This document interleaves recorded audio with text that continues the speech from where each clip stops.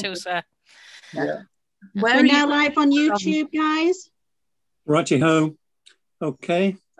So welcome everybody to Strategy and Performance Scrutiny Board, 2nd of June 2021. We're under new management at the moment.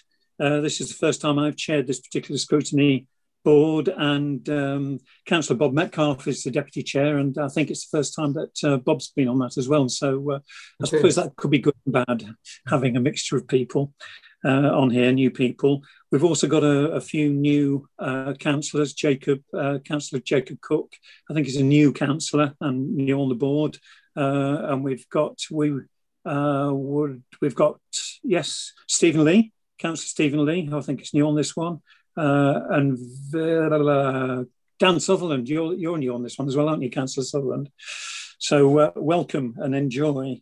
Just a general bit of admin. This, as I've said, this is the first time I've chaired a committee like this size on Zoom. So I'm going to be struggling to see everybody and work through that. So in the first instance, please, can you use a physical raised hand? So I'm more likely to be able to see that if you wish to speak. And I've got a couple of other people who are going to be helping out if I miss you, so they'll shout at me so that I manage to include you in things. Let's get on with the meeting. In that case, substitutes. What substitutes do we have for the meeting, please? Right. We have Councillor Megan Swift, and apologies from Councillor Naeem, for whom she's subbing chair. Great, thank you very much. So we've already said hello, Megan, well done, subbing here. Members' interests. Could we remind members to disclose any pecuniary or other interests, either now or later on in the meeting, as and when required? Please do that. As far as the admission of the public is concerned, it's not recommended that the public be excluded from the meeting. So it's open, and those of you who are managing to join us on YouTube will be able to do so throughout the meeting. The first substantive item on the agenda is the minutes. And I remind members that the minutes are for two meetings, the 24th of February and the 24th of March. Any questions or comments on those minutes, please? Bob, I can see your hand, you're on my screen. Away you go. Yeah, thank you, Chair. Just want to check, looking at those minutes, reading through them, there are some matters ongoing. And I'm just wondering at what point we can discuss any matters arising, seeing we don't have it specifically as an agenda item. Are we taking them now, or are we taking them when we further on in the agenda when we're looking at? Let's take them initially now, just if you could raise them. And if they look like taking a long time, we might have to do something else about them. But fire away, please, on the items you're referring to. Well, very quickly, when I've read through them, of course, it's the first time I've been reading through these minutes before, but in the 2 months, I think there's three items I just wanted to quickly mention then. The first one is I'm not sure, on the 24th of Feb meeting, I think it was, that was the update regarding the elections and the process for this year's elections. Obviously, this year's elections more difficult than previous years with COVID and preparations and the big increase in postal votes. I'm asking the question, does this board get a feedback after an election as to any comments that the election staff would like to bring to us about the performance of the election procedure this year? I just thought it's, is it a learning process that they come back and say just what issues have arisen, if any? It sounded as though it's gone very well indeed, but I'm just checking if there is a feedback from an election to this board. Mike, as it's my first new one, are you aware of, has that happened in the past? I think it has from time to time, and I think Governance and Business Committee also sort of review the elections. But I think you've got two options, Chair, or Board. One is there's nothing to stop you putting it on the agenda for the next meeting. And if you wanted to get a quick response, Ian Hughes is going to be attending later, and he will probably be the best person to report back on what went well and what went less well, which you may be able to do verbally, or you could add it to your agenda if you choose to. Indeed. Yeah, that's what I was thinking. Thanks, Mike. Bob, is that okay for now? Yeah. As we got the other quick items then. On the 24th of March, the procurement and social value report, I think it was asked to go on the June cabinet, which I don't believe it did, on themes and measures and key stages to be built in. I just wanted to know just how that's going to be progressed. Yes, that was an item I was going to raise. Mike, any thoughts on that? Well, Councillor Lee. I think Councillor Lee's trying to get in, Chair. Oh, sorry. Okay. Councillor Lee. Thank you, Chair. It might be that method doesn't work because I've been waving frantically. Before we moved on to the second item that Councillor Metcalfe mentioned. Can I just put in there and say I can only get 9 people on the screen at any one time? So it would be me, of course. I'm asking people to keep an eye open, and Mike has mentioned it. So, but please fire away. Okay, it was just to try to be helpful and clarify the first point made by Councillor Metcalfe. Today, I filled in a form as an agent at the count. Feedback for electoral services. So that there's a whole checklist of things. And as you might imagine, and I think you intimated, Bob, in the circumstances, they did an extraordinary job. And any negatives, even perceived negatives, are hardly worth mentioning because we all hope we'll never have to do it like that again, of course. But I suspect that when all of those replies have come into electoral services, we can ask them for a synopsis of what the responses were, and we'll get the feedback automatically. If maybe Mike or someone from Scrutiny Services could make a note of that, perhaps next time we'll get the results. Thank you. Okay, thanks, Stephen.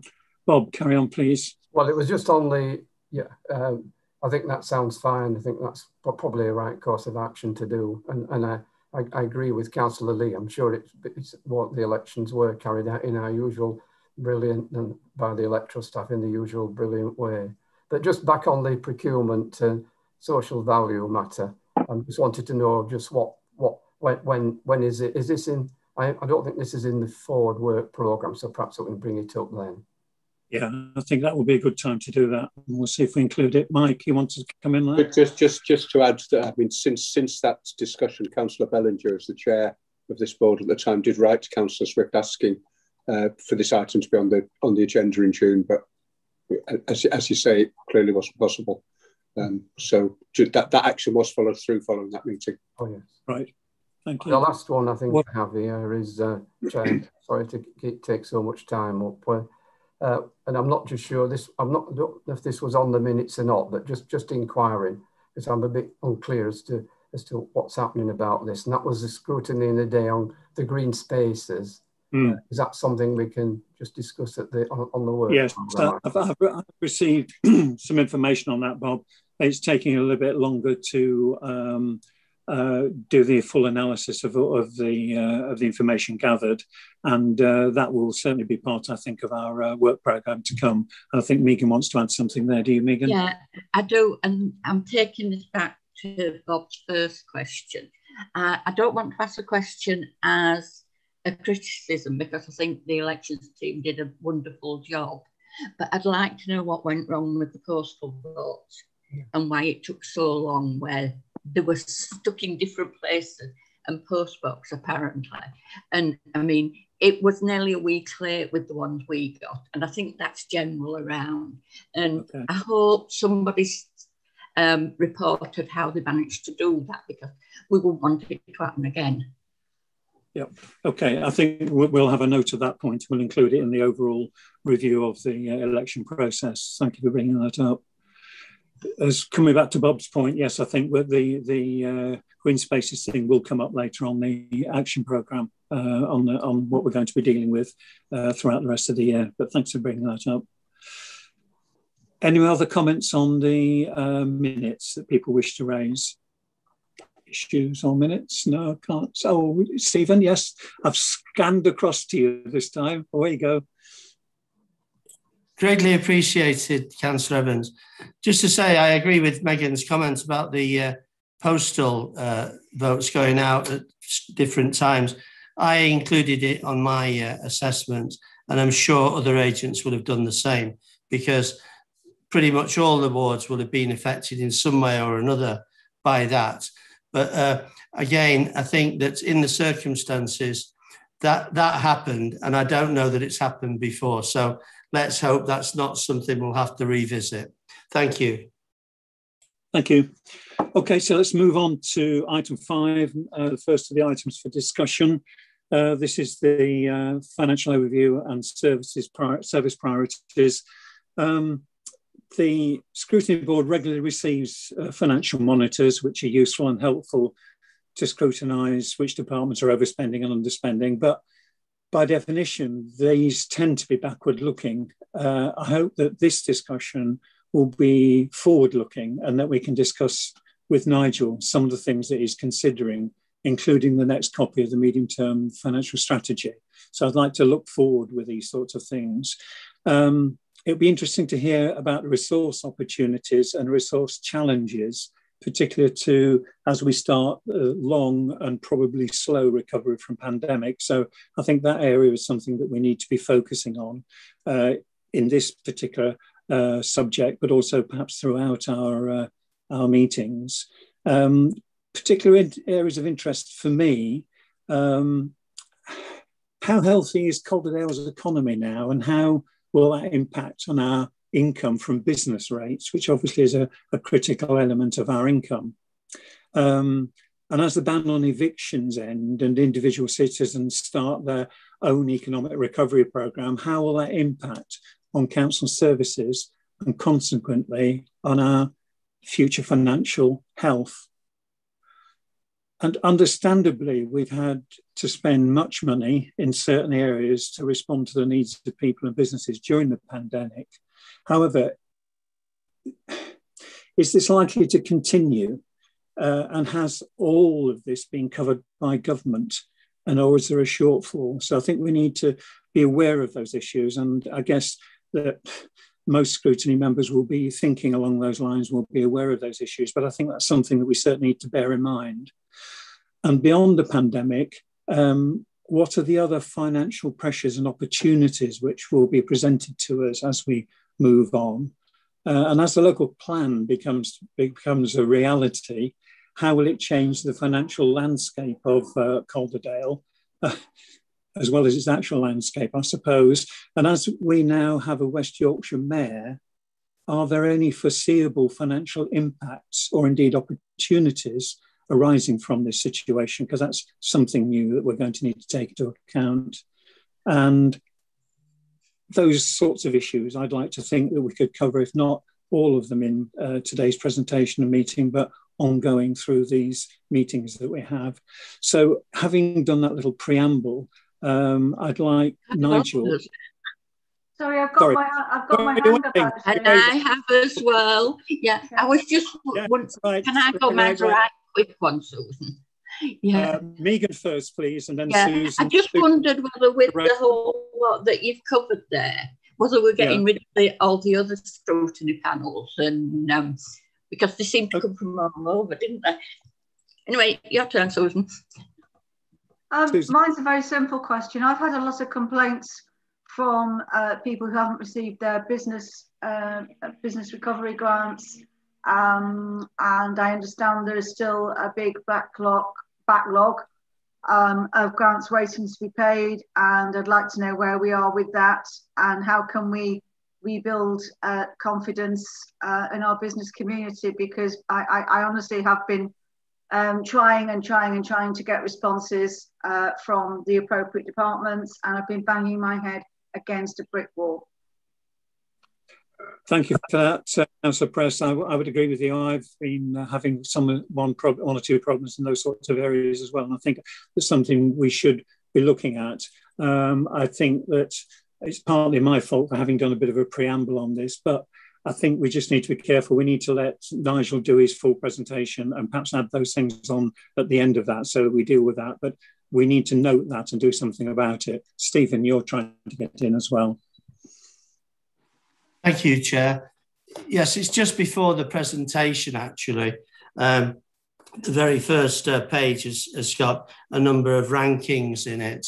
And it was just to ask Nigel, before he starts the presentation on that table, can you indicate how out of how many are those rankings? There's a number of them, 35th and that sort of magnitude. So are there 100 of them or are there 36 is the question. Thank you. I think we should let Nigel get started rather than preempt him anymore. Nigel, over to you.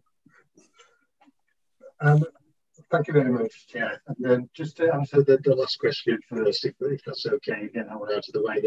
The ranking is compared to the 36 metropolitan districts. So we can rank it against all local authorities and neighbouring ones, or the metropolitan districts. I've chosen the metropolitan districts, so it's out of 36. But I'll come on to that if I may. So if it's okay, I'm not going to share the presentation because you've obviously had the chance to have a look through it. Perhaps if I can just spend 5 minutes taking you through the key points, if that's okay, Chair. Please do. Yes, please do. And then I'll try and pick up any questions at the end. So in terms of the key issues, and I've noted what you said about this is about looking forward, but perhaps if you just bear with me a little bit about looking back, just to say really that over the last 12 months, obviously been a very challenging time for everyone, for all services, but including financial challenges in there.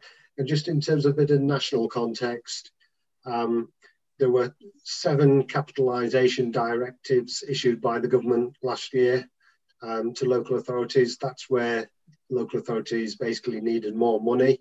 Government allowed them to borrow to fund revenue shortfalls, which is usually something that local authorities can't do, but the government gave approval to 7 local authorities to borrow to see them through the 12-month period and hopefully longer.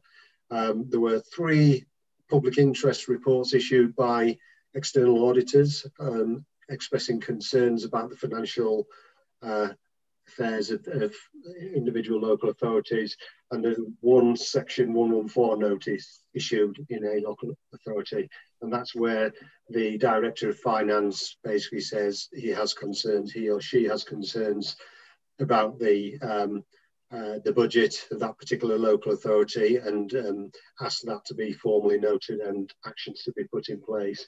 That doesn't sound like very many section 114 notice, but it's probably only about the 3rd or 4th in the history of local government. So it shows some of the challenges that there were around. From Calderdale's perspective, so looking a bit more further forward, there is a chart within the presentation that shows SIPFA's resilience index.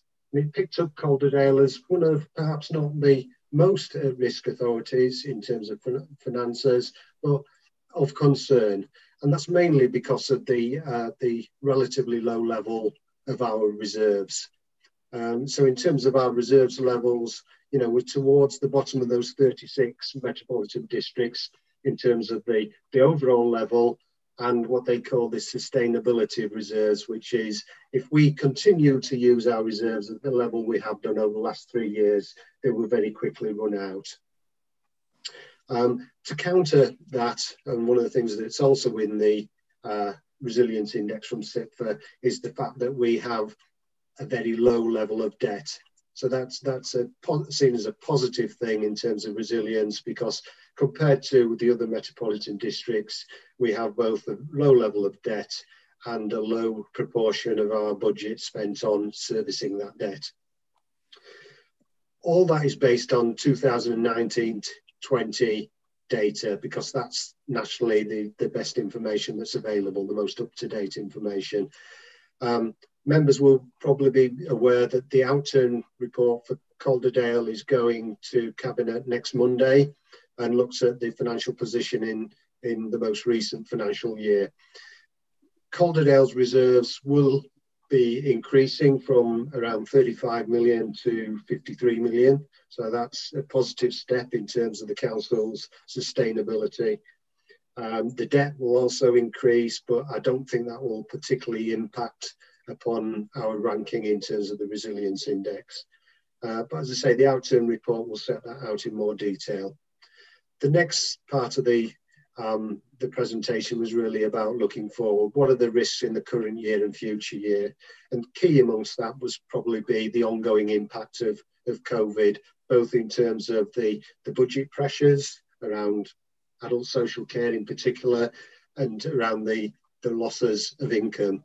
And that can be losses of income in both services, so parking and sports are probably foremost in my mind on those, but also in terms of council tax and business rates, which you mentioned earlier. Government support is available on council tax and business rates for last year, but not for this year.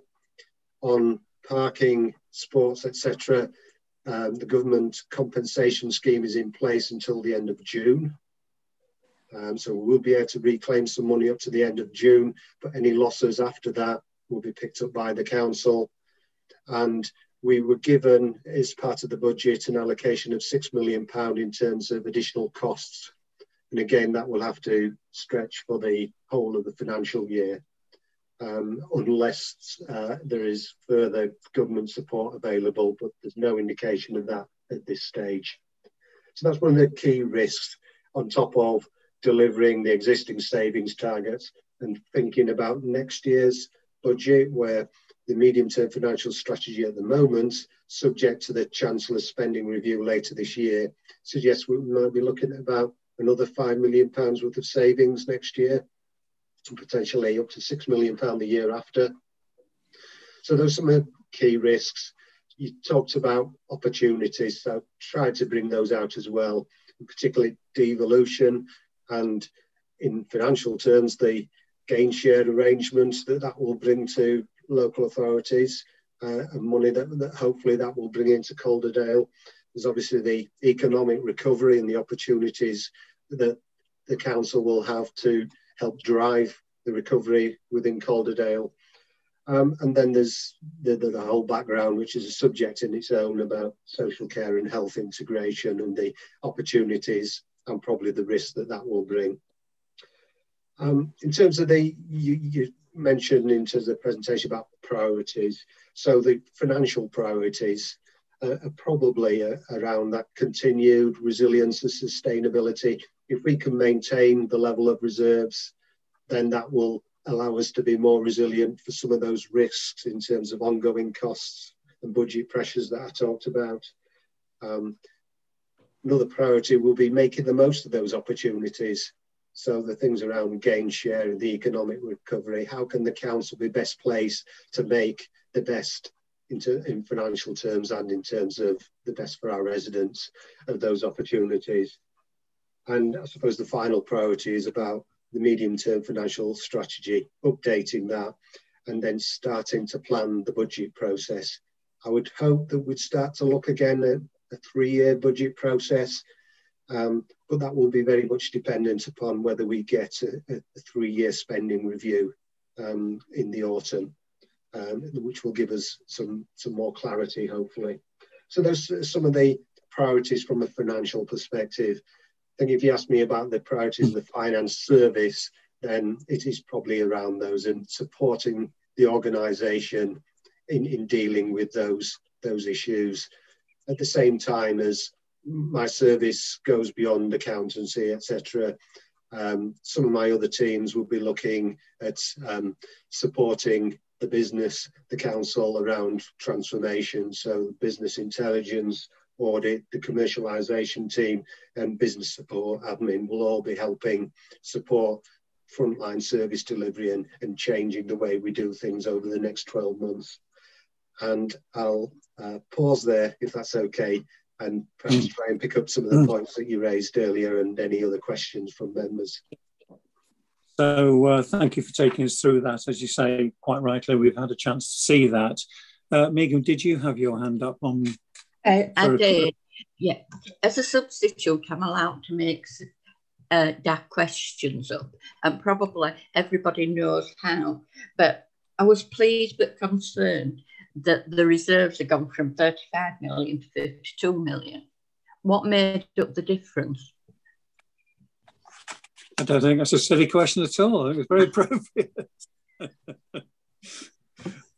How so, Nigel? Sue in a minute.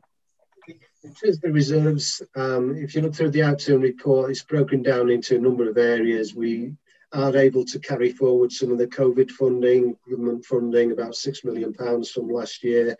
Some of the directorates planning, or not planning, but are actually carrying forward reserves that they were planning to use last year. So in particular, adult social care was going to use all its remaining reserves, but didn't have to do so because of support it got from the CCG last year in terms of additional funding around discharges from hospital, etc. So it's a mixture of those directorate reserves that weren't used will be carried forward and will be valuable in the future, and some of the COVID funding that we've carried forward, and actions that were taken by the council to deliver its existing savings plans, etc. All those combined together has managed to at least reserve some, or increase the amount of reserves up to a better position than previous years. Okay, thank you. Susan, you wanted to get in as well, I think. Councillor Press. Yeah. Just trying. It's not unmuting. Can you unmute me? You are unmuted. We can hear you. I could anyway. Now you've muted again. My question's also on the reserves. Just let me check I've got these figures right. Nigel, you said you would expect to have £53 million worth of reserves. Is that correct? Is that correct? That's correct, yes. And it was previously 35? That's correct. So could I just ask a question? I just wonder why we're not using some of that increase in reserve to mitigate some of the cuts that are currently on the table, i.e. the £5 million and the £6 million. Would it not be a good thing to use some of that increased reserve to actually stop services being reduced? In terms of the reserves themselves, I can see how £53 million might seem a lot in terms of the reserves, but actually a significant proportion of those are earmarked for specific purposes. So we have £5 million, which we set aside as the minimum level of balances that the council must have. There's around £7 million of the insurance reserve, which I would recommend that the council doesn't use, because that's set aside to meet future potential insurance liabilities. There's money set aside to fund the capital programme that's already been agreed. So in terms of the amount of usable reserves that's in there, it actually comes down to quite small amounts in terms of supporting the amount that's available to support the budget. Obviously within that £53 million, there's also the monies that was brought forward on COVID funding. And as I said before, one of the big risks facing the council this year is that money may well be and will be required, I imagine, this year, because of the fact that the loss of income will continue during the course of this year. Additional costs will no doubt continue.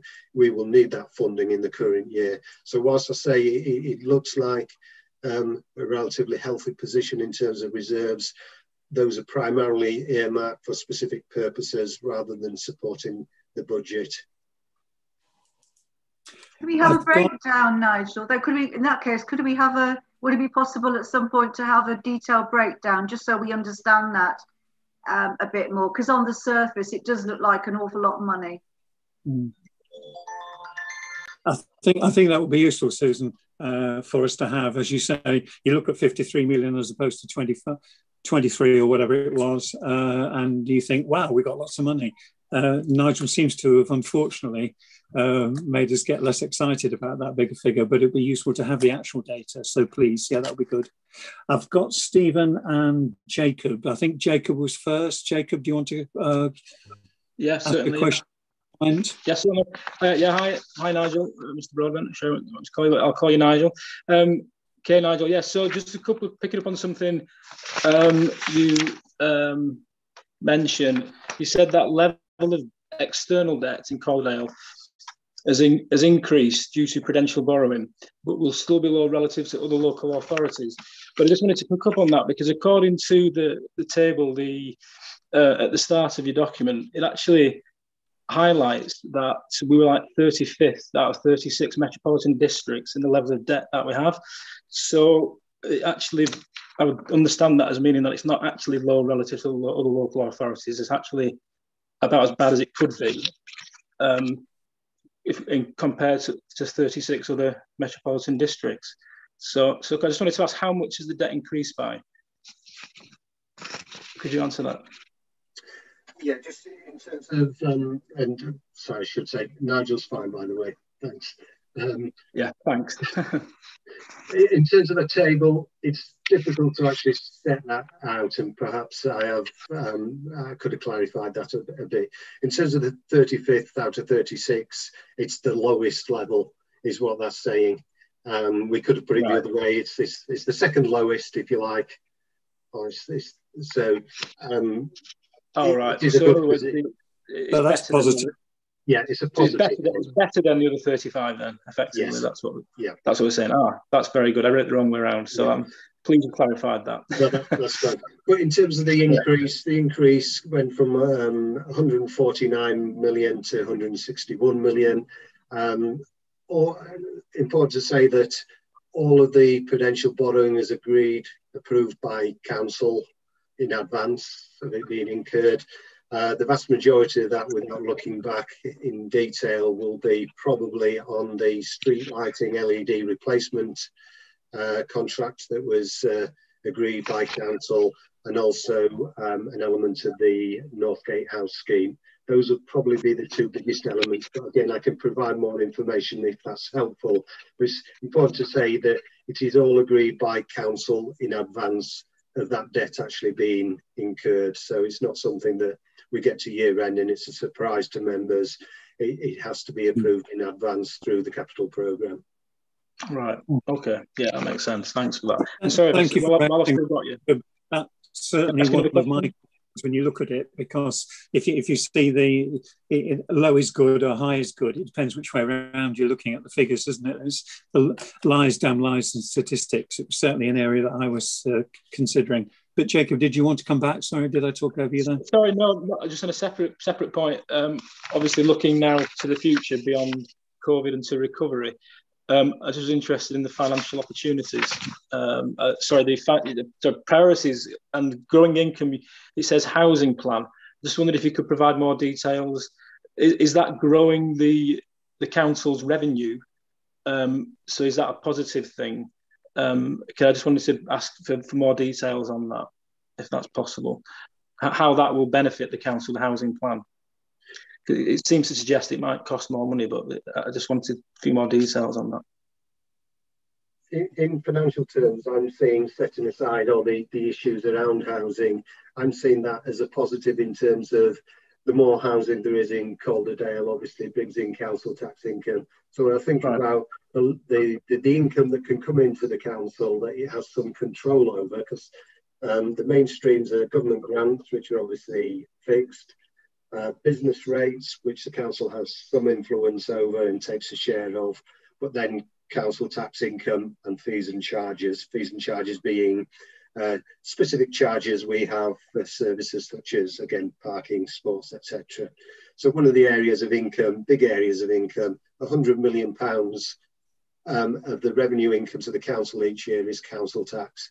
So clearly both in terms of collection of the existing council tax income, but also growing that income, that benefits the council in budgetary terms. So that's something that will clearly impact upon the council's budget in future years, is the level of housing development that there is in the borough. Yeah, as part of the local plan. Yeah, understand. Okay, thank you very much. Thanks, Nigel. Stephen, you had your hand up. What question from you? Thank you, Chair. I've got a couple of questions.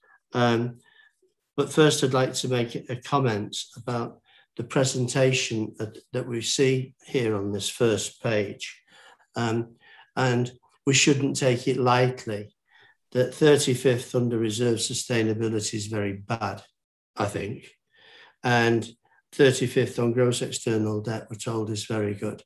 Whatever those respective figures are, it's misleading to have them in the same column and without a plus or minus in front of them, because we've got to be very careful what we look at. And whilst you actually have mentioned lies and statistics, I'm not impugning any lies whatsoever, no. But statistics are there to be enjoyed and to be useful. And that table is not very useful. And I also have to, first of all, before my main point, agree with Councillor Press's observation. A very good question. How come the reserves are more than we thought? I would contend, and not everybody would agree, that the real reserves are still at around about 6 million, just hovering above the 5 million limit that we agreed in council some time ago. Those reserves had run down from a very much higher number a few years ago. So the real reserves are 6 million. And so when we're told the 50 million, we're including, as Nigel said, things that we've got the money for now, but are all earmarked for other uses. So the very great danger in including those and even talking about them as reserves is if you start using some of those so-called reserves, and then we have to spend the money that they're earmarked for, what we'll find is we've gone below the 5 million real reserves that we've set. So it's a very, very important difference there. So my main point was, given Vision 24, bearing that in mind, those top numbers, 35th, 33rd and so on, compared with 36 other boroughs, actually worry me a great deal. And I've mentioned at a number of council meetings my concern about overall debt and debt repayment. And it's all about opinions. I'm concerned about that. When I've mentioned this and asked questions, I've been told I don't understand what I'm talking about and everything's okay. But the very fact that we're 35th in the rankings for reserve sustainability, it's a risk rating pointing well upwards, as is only one other in that table. But that reserve sustainability is a very great worry. And Councillor Press is quite right that it's not 50 million. It's more like 6 million plus notionally 44 million pounds of cash that we've got earmarked for something else, that if we use at all and think of them as reserves at all, they'll come back to haunt us because we'll drop below the 5 million limit that we set, which is the real level of reserves. And the other point that I had, when we're told about being low relative to other authorities, I don't like non-specific financial statements. So I would say how low and by what measurement, because the financial figures are based on sometimes complex calculations.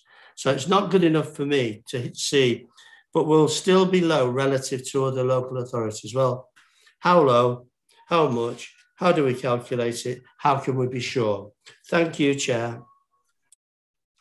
Nigel, would you like to respond to that? Yeah, hopefully I'll try and pick up on all those points. I'll try to make a note of them. Firstly, in terms of the presentation, then yes, it's something I can look at in terms of how it's presented in future. I tried to make that clear in my presentation, but if I failed in that, I'm sorry. In terms of the reserves position, yes, the low level of reserves from a financial risk point of view is not good. And a low level of debt from a financial point of view is considered to be, in terms of financial risk, is considered to be good. So I'd try and make that clearer in the tables in future.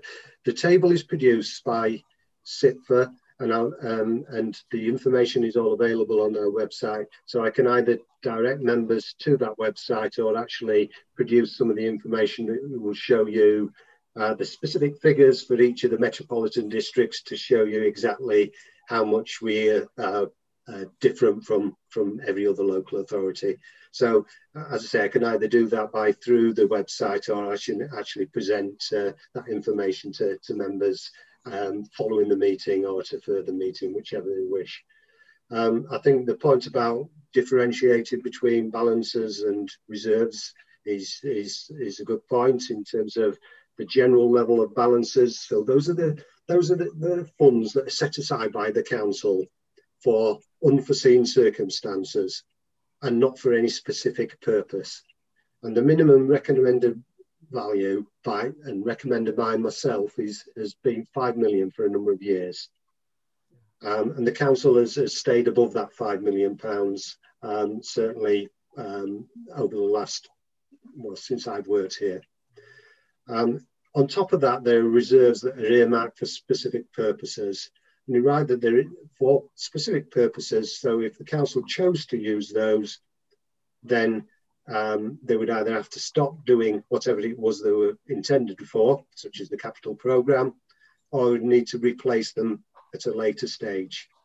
So it is important to differentiate between balances and reserves, but CIPFA's resilience index is based on a consistent measure across all local authorities and uses the measure of total reserves, including balances, excluding schools balances and excluding public health balances, because those are classed as being for a specific purpose that can't be used by the council on anything else. So it's a clear definition by CIPFA, and they use that, and that's why it's presented in this way, because it's then consistent with all other local authorities. But as I say, I can provide lots more information about how we compare and measure against every other local authority, so it will be clear exactly how much difference there is rather than a ranking. Thank you, Nigel. I mean, I understand and respect your objective to put some clear, concise data down on these particular charts, but I understand also Councillor Lee's concerns about our understanding. And just going a very quick little aside, I'm chair of a local governing body, and when we have our financial statements on, because we have lots of people who aren't financial people, there are little annotated marks with item 1, item 2, item 3, explaining what each of those are, doing a little subdivision. I don't know whether it's possible to have a little think about doing something like that for two reasons. One, to be a little bit more informative to those who are less au fait with the way that things work, and two, to save questions unnecessarily in this situation. I mean, again, not a criticism, just a suggestion thrown in, which seems to work quite well in a very small scale in a small governing body. But thanks for raising that one, Stephen. Dan Sutherland, Councillor Sutherland, I've missed you, I'm afraid, but I've just been reminded. So please, Dan, jump in and let's have your comments. Sorry about missing you. You're on the end of my list. I think Councillor Metcalfe waved in as well. It may have even been away. Since I've started, Bob, I'll continue if you don't mind. All right, thank you for the presentation, Nigel, and it's nice to see you. I'm on reserves as well. And whilst I find the relative rankings useful, I think as with how you did with the balances, there's an agreed figure that I think we all can understand and relate to. And I wonder whether there's an opportunity for a sort of reserve strategy that has a figure in terms of reserves that we think that we should be based at, which might fluctuate based on interest rates. But at the moment, it's tricky to know, because is it a ranking that we should be relative on? Maybe there is a time when it is better to be trim as a council and spend your reserves, and sometimes there is going to be a time when it's better to stock them up, and sometimes that might mean that we aren't necessarily working relative to other councils. So I wondered if it talks about increasing or streamlining, I can't remember the word, stabilising the reserves. So I just wondered, do you have an idea of where that might be, of where you would find the reserves to be in a stable position? I struggled a bit with hearing that. Nigel, did you get it? I think I got the gist of it, if that's okay, Chair, and I'll try and answer. I don't think I could probably say here's a specific figure that we should aim for, as we do with balances, but it's a good question in terms of the reserves are, as I say, earmarked for specific purposes and should only be used in a kind of short-term emergencies for other purposes. But it's something that I know was an earlier question about a kind of breakdown of the reserves, which we do as part of the statement of accounts that go to audit committee each year, and perhaps we could circulate that information to show what they are earmarked for. So and it will give some indication then of the kind of level of flexibility within that. But it's something that I'm quite happy, if it's a subject of interest to the scrutiny board, to come back with at some stage in terms of something specifically either about resilience or reserves, whichever. But I can certainly circulate some information in the first place. The only thing I've probably been clear on, hopefully, in the past is being that our level of reserves is too low, and that we should try to increase them wherever possible to give the council more resilience. But as I say, without necessarily saying increasing them to a specific level, but it's certainly something I can provide some more information on.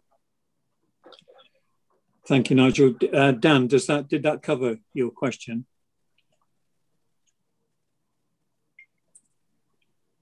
I'm assuming yes. I've got Councillor Metcalfe and then Councillor Dacre, I think, wanted to come in as well. Bob, do you want to go off first? Yes, I think some of it's been said, because I was just going to comment on the discussion about reserves. My concern on reserves is when figures are taken out of context and without any meaning of the implications of them. I'm not meaning by Nigel and within the council. I mean, when these figures can sometimes be taken outside the council and used as though we have quite substantial sums we can help in working through our budget challenges each year. So it is a concern. I don't know whether it's just the word reserves, but it always seems to bring forward discussions about how these are tracked and how they're used. And I think Nigel's already mentioned this, but I cannot recollect any time that the council has gone below its recommended 5 million, as it has been for some time now, amount, but it might have been other figures in years gone by, but I can't ever remember as being in any danger of not knowing that we were going to broach on that limit that we should not go under. That's there by audit for a proper purpose, to face any real emergencies that may crop up from year to year. And I don't think we've ever had to drop below that figure. And so I can't see a danger of that happening. I think it might have been suggested there may be. But I think with the processes we have and the council, as we move forward with the cabinet, I think that's not a danger. We certainly won't be doing that. I just wanted to just one further comment about the updating of the medium-term financial strategy. Nigel's mentioned this, but following the Chancellor's spending review, is it November again? Normally around November time, and then we're working on the budget process. It would be great if we could get a spending review longer than 1 year. And I'm not just sure if Nigel's heard anything on the grapevine, probably not in this early stage. Just if that's going to be the case now, we must move off, I hope, these 1 year spending reviews. I'm hoping it is going to be 3 years, and then we can plan properly, because trying to plan a budget process for 3 years, we know how difficult that's been in recent years to do. And so let's hope we can get back to what we did in Calderdale as a council and plan properly for 3-year budgets. And it's much more sensible. You can get longer running times for planning. And we have to still consider planning for savings, for cuts, even though austerity, I thought, had gone away. It certainly hasn't for local councils. So we're still having to plan for these cuts and further savings in future years. But we need a proper spending review to enable us to plan sensibly for that over a longer period of time. Thanks, Bob. Any response to that, Nigel? Just wanted to say that I agree that it would be useful to have a 3-year spending review so that we can return to hopefully a 3-year budget process, which helps planning ahead for any future savings. But I don't know at this stage whether it will be the Chancellor will be doing a 3-year spending review or a 1-year one. I don't know. And in terms of the timing of that, again, we haven't been notified, unless members know better than I do, when it will be. I would normally expect somewhere between October and November, but clearly the earlier the better from an officer perspective in terms of trying to draw together the medium-term financial strategy. Thank you. Councillor Dacre. Sylvia, did you want to come in? I think I picked up a note accordingly. Yeah, well, I noticed that Councillor Porritt had wanted to come in, so I think it would be better if she came first. Okay, yeah, fine. I put my hand up late, Ashley, so sorry for that. Carry on. Just occurred to me on a very slightly different tack, going away from the reserves. I know it's early days in terms of the devolution and the mayoral authority, but obviously there is gain share money attached to that. And I wondered if you had any more information about potentially when or how we access our part of that and what form that might take, whether that needs to be project-based or sort of how that functions really in terms of how that intersects with the local authorities. Thanks. I think it's another one where I say it's probably early days to be able to judge that. I mean, we know roughly what the kind of gain share arrangements will be, but in terms of the approach that will be taken and projects that will be brought forward, I think it is too early at this stage. Clearly, from our point of view, I put it down there as an opportunity because from Calderdale's point of view, then we'll be looking to, however that gain share is distributed, we'll be looking to try and make sure that Calderdale gets at least a fair share of that the money that is available in whatever form it takes. Okay, thanks for raising that. Sylvia, did you want to come in or? Okay, thank you, Chair. Yes, just a few things I wanted to say, really. I think I was just looking at business grants when Nigel was talking, so I'm not too sure if he said this, but you asked the question at the very beginning, Chair, about whether the government had covered all of our costs. And the very basic answer is no, because they have left us to find 25% of our losses. So that will be anything from parking losses to council tax and business rate losses. So whilst we have indeed received money from the government, and there is some of that that will help us this year as well, at some stage, somehow, all local authorities have to find that 25%. And just because we've been able to carry over the council tax and business rate losses into the next year doesn't mean that we haven't got to find it at some stage. There were other, if I could just go through some of the other questions that were mentioned. In relation to business grants, if my reading of the figures is right in the last update that we got, I wouldn't at all want to suggest that there haven't been problems for some individuals and that some of those problems have gone on for a long time, and that's been very, very difficult for those people because clearly people are desperate for the money. But if I read the figures right, we have paid out over 11,000 claims and we've paid out over £28 million in grants. So a lot of people have had their money. And of course, that doesn't make it any better for those few who haven't. I appreciate that. All I would ask people to bear in mind is that every time a new grant has come out, there are different criteria, there are more strict criteria. They have to be looked at by the council. They have to be dealt with in terms of the IT for the applications. All of that has to be developed and does take time. And we have to remember that this is central government money that is given to us. It's taxpayers' money, and we have to pay that out with due respect to ensure that there aren't losses, so that we don't pay fraudulent claims and we don't make payments in error, either through our error or the error of people who misunderstand what they should be applying for. And all of that, if you're going to do it properly, does take time.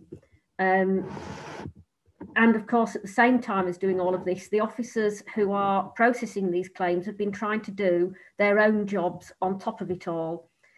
So I would ask for some understanding of the difficulties that all councils have experienced in trying to deal with these business grants that they've been paying out on behalf of the government. And I would say that, yes, I, like every councillor, I imagine, have been contacted by people who've had difficulties. And I am pleased to say that in most cases, those difficulties have been resolved after they've been taken up. Although, again, that doesn't help those people for whom there are still issues. In terms of the reserve breakdowns, I think, if I'm right, Nigel, those figures will be set out in the council report, the outturn report that's going before Cabinet next week. That gives a bit more detail about where the reserves are made up from in the different directorates. Do you want me to answer that now? Well, yeah. Am I right? Yes, there's more detail in the outturn report that we go into Cabinet on Monday. There's even more detail than that goes in the statement of accounts, which goes to Audit Committee. It goes into details about each reserve and what its intended use is and how much is in there and how much is changed from previous years and so on. So the Cabinet is very much a summarised version, but the statement of accounts, which is the 100 and odd page documents that is considered by Audit Committee each year, will include the detail of every reserve that the council has. Yeah, thanks. In terms of the table that Nigel produced, I do understand that it is a bit confusing when you look at it, but I would note that on the right-hand side of it, there are green, yellow and red symbols, and they do give a clue as to whether it's good or bad. So but I accept that it could perhaps be clearer to people who are not used to it.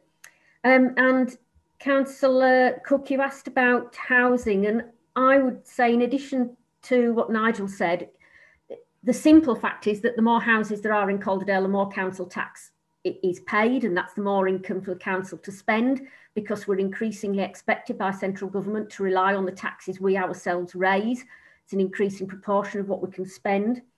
But in addition to that, every new resident who comes into Calderdale is, of course, going to spend money in Calderdale. The more money that circulates in our economy, the better it is. They'll be starting up new businesses, which again can provide jobs to people, and that again increases prosperity.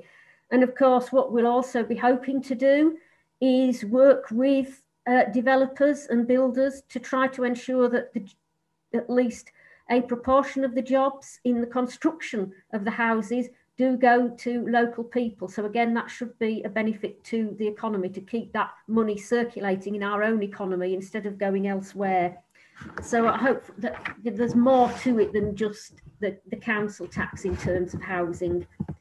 And I think Nigel's probably explained the difference between the unallocated reserves and the other reserves, if you like, and so that there isn't a danger, and I hope he's reassured you that there isn't a danger of spending the 5 million by mistake, because it's just not the same set of reserves. And just finally, in terms of the 3-year settlement, nobody knows yet.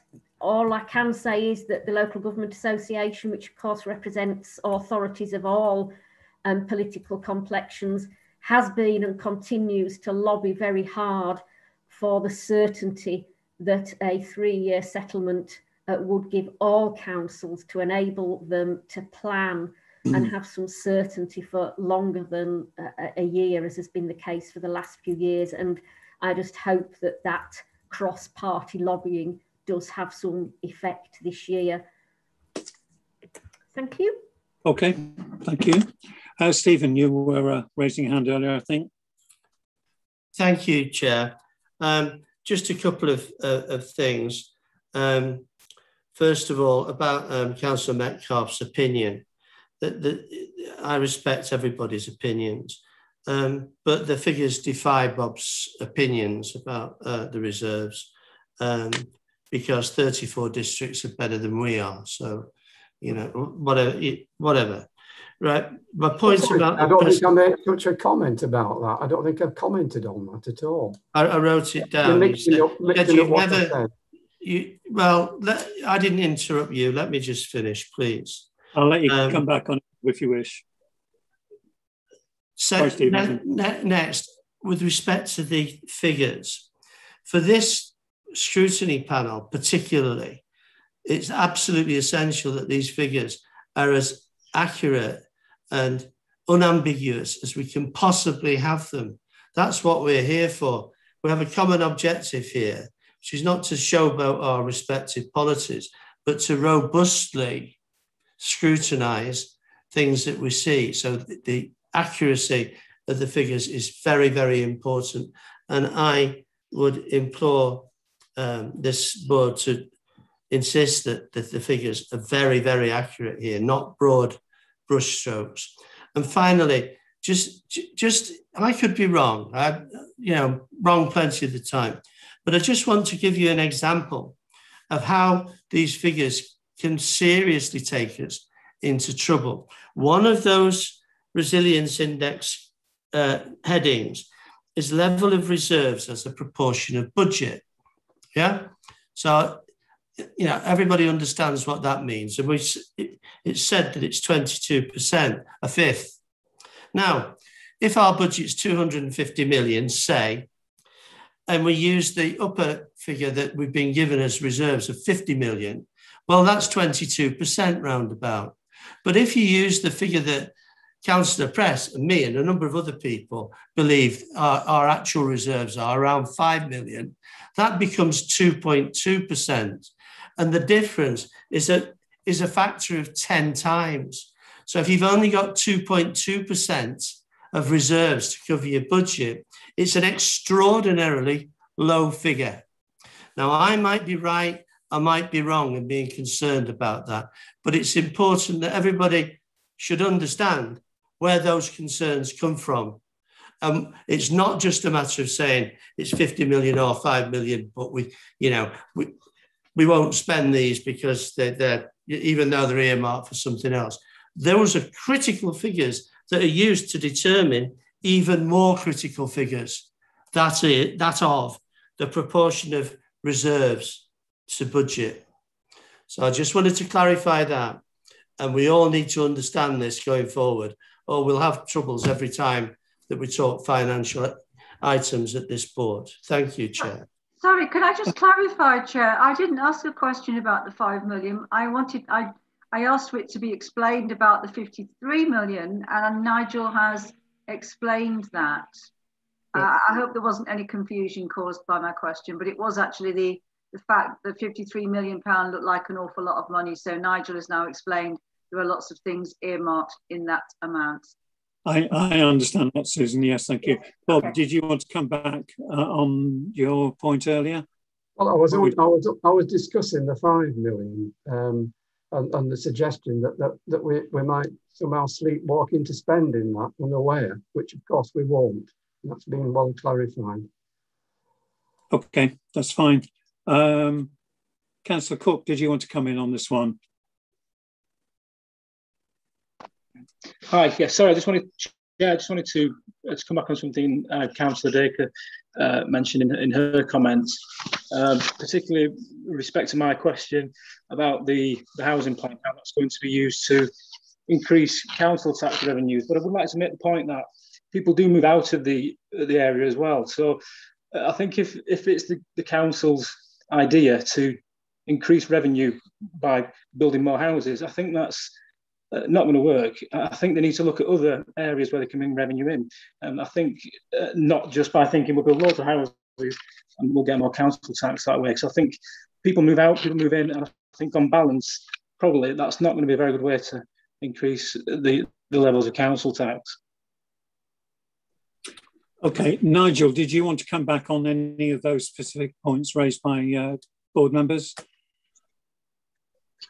Perhaps just go back to the reserves. I know there's been quite a bit of discussion about that, and hopefully I've tried to explain the differences between what we call general balances, which are the amounts that are available for to cover unforeseen circumstances, and there's a minimum level of £5 million, which is agreed with council, and the reserves, which are earmarked for specific purposes. So, as I say, I am quite happy to kind of circulate information about that. Going back to the point that Councillor Lee raised about the information within the presentation and SITFA's resilience index. The resilience index produced by SITFA uses total reserves. I wouldn't be able to actually compare our general balances figures against every other local authority without access to that information, but it's at least done on a consistent basis. I take the point about separating out the two, but SITFA uses total reserves as their measure within the resilience index, and that's why we include the figure of 35 million for last year and 53 million for this year. So it's not an attempt to kind of demonstrate, to show it in a different way. It's an attempt to at least be consistent with all other local authorities who will set their balances at different levels relative to their net budget. Okay, thanks, Nigel. I think there's one last question in this context. Dan, would you, Councillor Sutherland, did you want to come back on this? Absolutely. Make a point.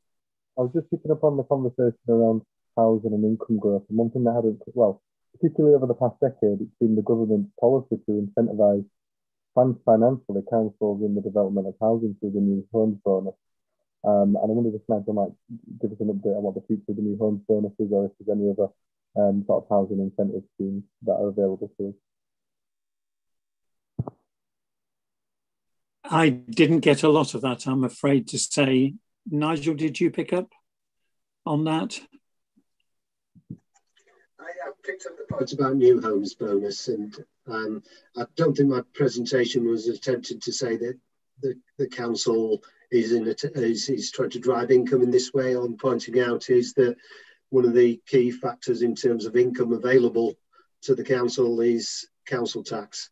As in a lot of the other areas, such as government grant, are fixed, and council tax and business rates, fees and charges are obviously the variable element of it. So it's an attempt to show kind of the importance of that to the council's overall budget, and its ability to spend to varying degrees. Okay, thank you. I think we've probably given Nigel and his subject quite a serious grilling on this, and I think we need perhaps to take on board the clarity of the information, if any efforts can be made in that sort of area in particular. One final point that I've got is there's a reference on the final slide about commencing the budget process, hopefully based on a 3-year basis. I know that last year we sort of involved some of the other scrutiny committees, and this is me, I suppose, putting a bit of a marker down. I think we should extend that, and the other scrutiny committees like Adult Health and CYP and so on should get an opportunity to look at things in an effective way with enough time to do so, which then perhaps feeds into our particular scrutiny committee. Having been on these other committees myself, I think it's important that those scrutiny committees get an opportunity to look at that data and feedback and put it back through perhaps ourselves, which in turn will then go to Cabinet. But I'd like to think that other scrutiny groups could get the opportunity to make a positive input into that, would be my final comment. Okay, thank you, Nigel. Megan. And me. Yep. Sorry, somebody's trying to get in. Me. Megan. Okay. Megan, sorry. Yes, you're on my other. Thank you. I'm not overly sure. I'm sure you think that's right. But I've been on this council forever now, and all scrutiny panels, once we went to scrutiny panels, were discussed and looked at the budget and all that sort of thing. and it's still happening. I thought that when we changed which ones we had to have a strategy, etc., it was this board, panel, whatever, that would look at all the figures, but it didn't work out there because, you know, you've been on others as well. You want to know what's happening in your own bit of the territory, etc. And, you know, you can't do a lot about budgets until you know how much you've got, which is a bit of a devil, but I've finished. Yeah. Okay, thank you. I shall certainly be raising the issue at the chairs and deputy chairs scrutiny meeting and talk and see if we get reactions from other scrutiny chairs on that subject. Let's move on to item number 6. And the first in those is Ian has managed to get to us in the time of this current subject. So service priorities for the year ahead, legal and democratic services. Ian Hughes, would you like to do your session, please? Thank you, Chair. And thanks for putting this back. If you did, my apologies. There was a lot of traffic and 1 or 2 accidents, unfortunately, on this evening's roads. Well, thank you. Priorities for legal and democratic services. I'll start with legal services. And I suppose there isn't one overriding priority that we have within legal, but it's a continuation of the need to provide a comprehensive service across the council. We're one of the departments within the council that probably touches all areas of it in the advice and support that we provide. And there's a great deal of that has been required over the last 15, 16 months or so, different from the normal run-of-the-mill work where there's been a need to respond very quickly and pragmatically sometimes to the need to have contracts in place very, very quickly and to provide different solutions to some of the demands that have been made upon other areas of the council. And I'm pleased to say that the reports I've had back from heads of service have been complimentary of the support that they've had from the different lawyers that work across contracts and the other teams within legal. So there's a continuation of that, certainly, that I'd very much expect to see.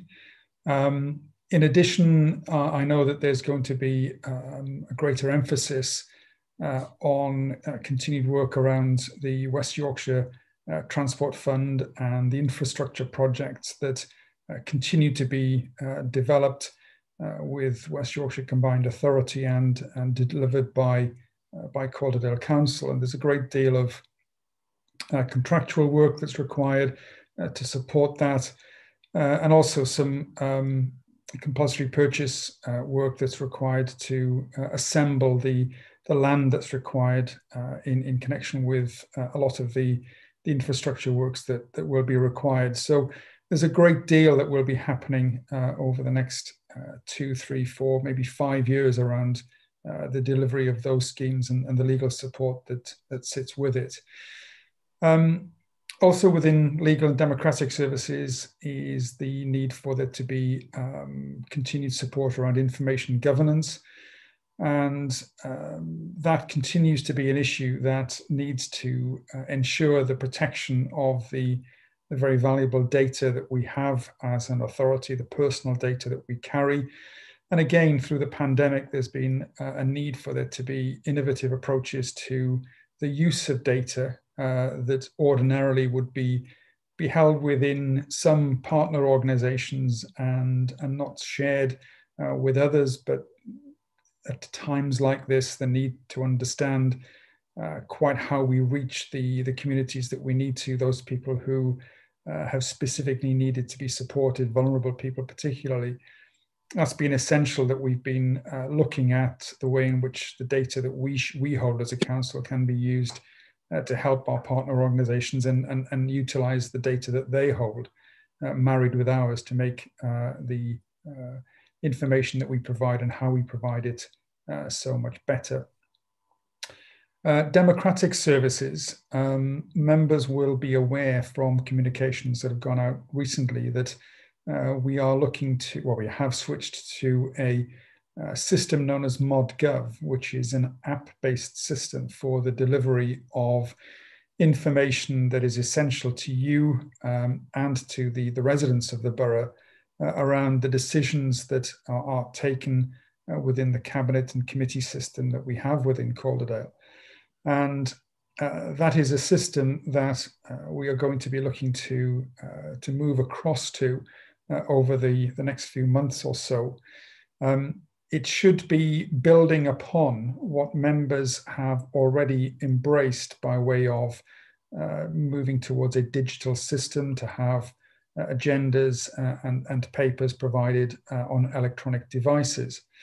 The ModGov system hopes to make that a more intuitive process. It's a more tailored process so that you as members can register on the system and then indicate which committees, which items you are interested in, and those will be provided to you automatically through the app that is available on whichever device that you have chosen to receive it. We hope that that is something that operates in a seamless way. We recognise getting used to systems is not always as straightforward as we would hope, but there is support from our IT department and from the ModGov company itself and from Democratic Services to assist with that. And that is an important transition that we hope to make. I mean, you've all demonstrated practically overnight how quickly you all became used to operating on a Zoom or Teams-based system. And that demonstrates that where there is a need to do that, then we can all respond positively. So similarly, we hope the ModGov system is one that provides us with the functionality to allow again a better use of digital devices to ensure that we are embracing that as much as we possibly can. There's a lot goes on behind the scenes, as you can imagine, to ensure that system will operate properly. Officers too will have to become used to the way in which they upload the reports that are produced for the various committees and boards that we service. But again, that would be something that would be worked through over the next few months. And I would hope that would be a system that delivers the efficiency that we expect it to. Apart from that, elections obviously is another area within legal and democratic services. We've been through an unprecedented election process over the last 2 months, 3 months or so. I would hope that we wouldn't have to go through that process again, although we did learn some very valuable lessons from the way in which that was conducted, and would hope that we would embrace some of the positive elements that came out of it for future elections, even if they don't have to be held in a COVID secure way. I think there were areas that worked really well, and we would look to encourage use of those in future election processes.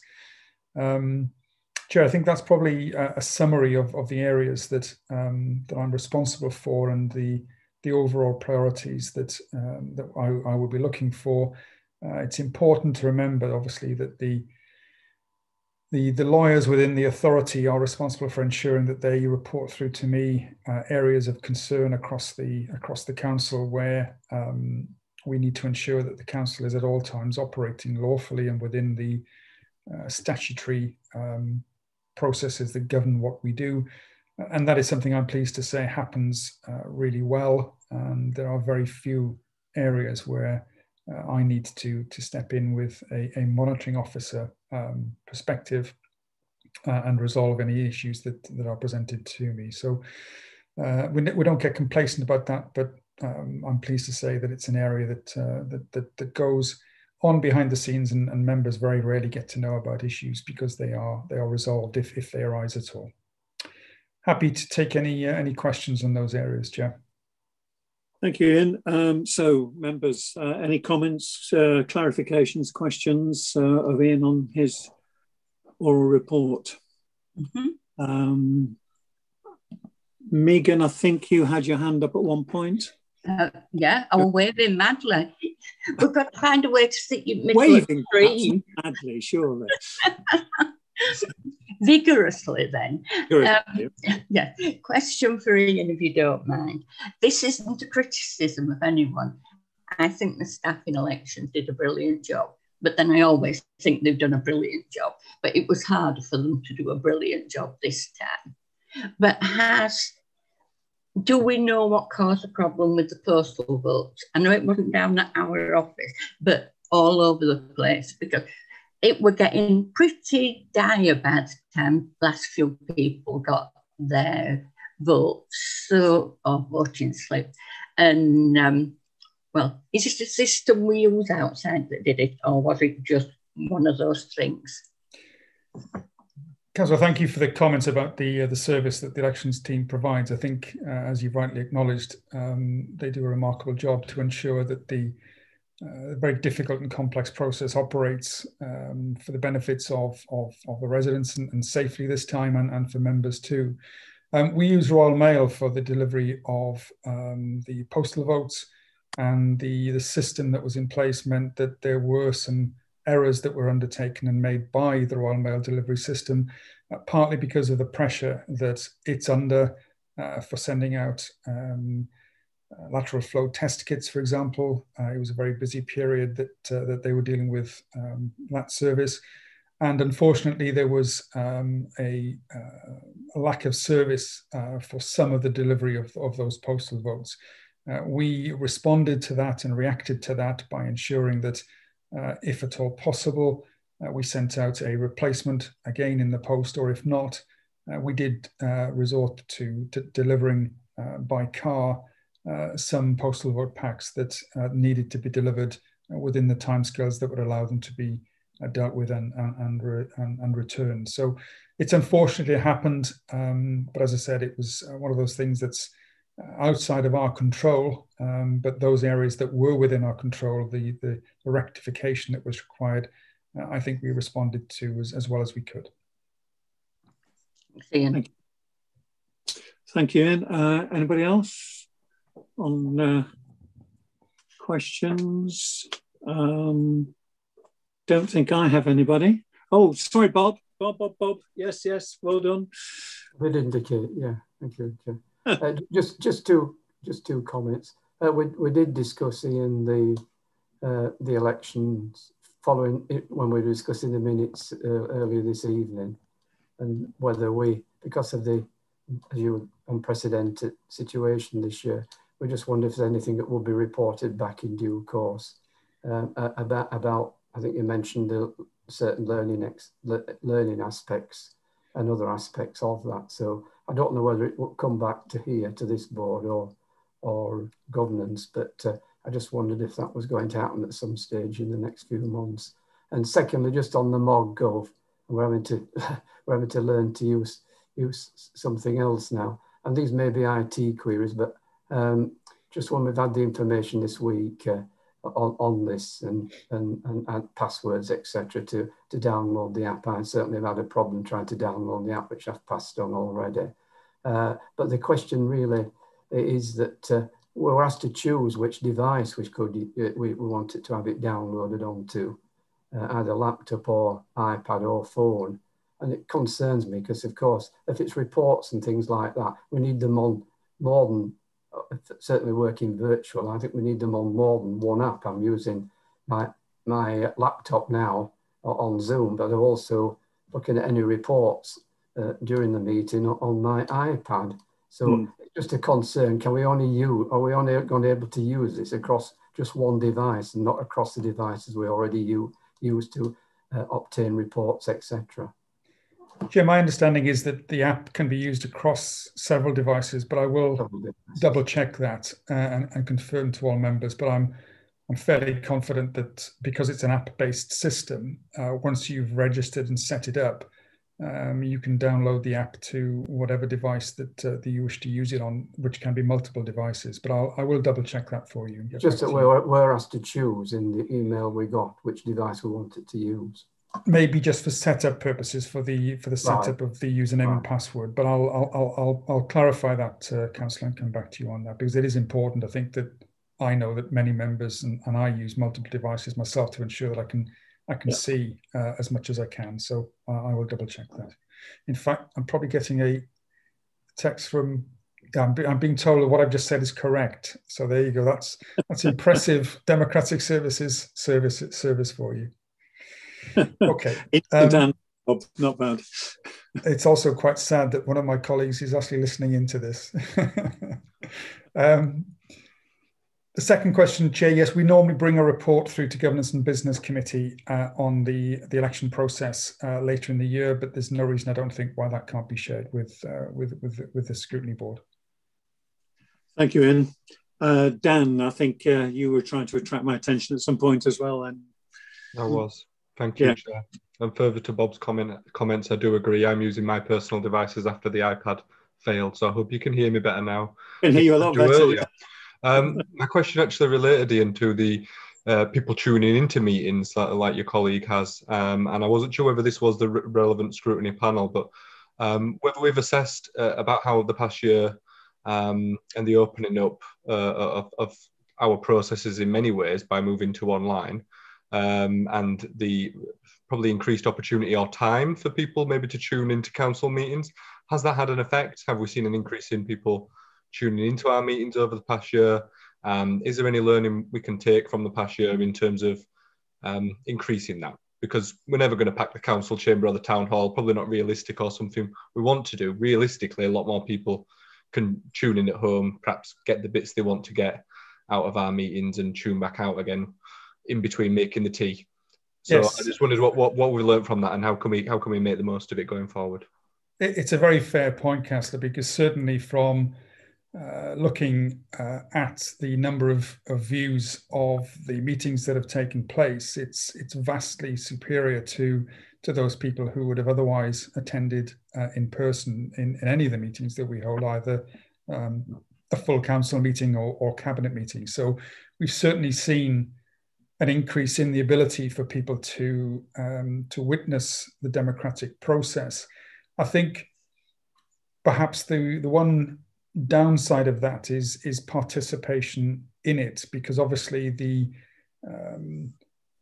one function that isn't available to people who are watching this on YouTube is the ability to participate in the meeting, and arguably that isn't a reduction in what was offered to them, because there was no right necessarily for participation to take place in physical meetings that members of the public would attend outside of the cabinet question time, submission of questions to council, or participation in a scrutiny meeting if it was relevant and they'd been invited to do so, or felt that they had a contribution to make. So I think there is a need to understand quite how we build upon that for the democratic process and for members of the public who have clearly shown an interest in watching what goes on from the democratic systems that we have. We need to understand, because of the unfortunate requirement that we return to physical meetings for decision-making meetings, and the difficulties that will present, certainly in the interim period between now and the possible ending of restrictions in June, or if it's a later date, whenever that does end, how we ensure that those people who wish to participate are able to do so, because the outcome of the Hertfordshire court case is very, very clear in saying that anybody who wishes to participate in a meeting as a member of the public or as a member of the opposition needs to be physically in the meeting if it's a decision-making meeting that is being held physically. So there are practical issues that we're putting in place. So, for example, for next Monday's cabinet meeting, members of cabinet, myself, Robin, and Kirsty, who will be taking the minutes, will be physically in the council chamber.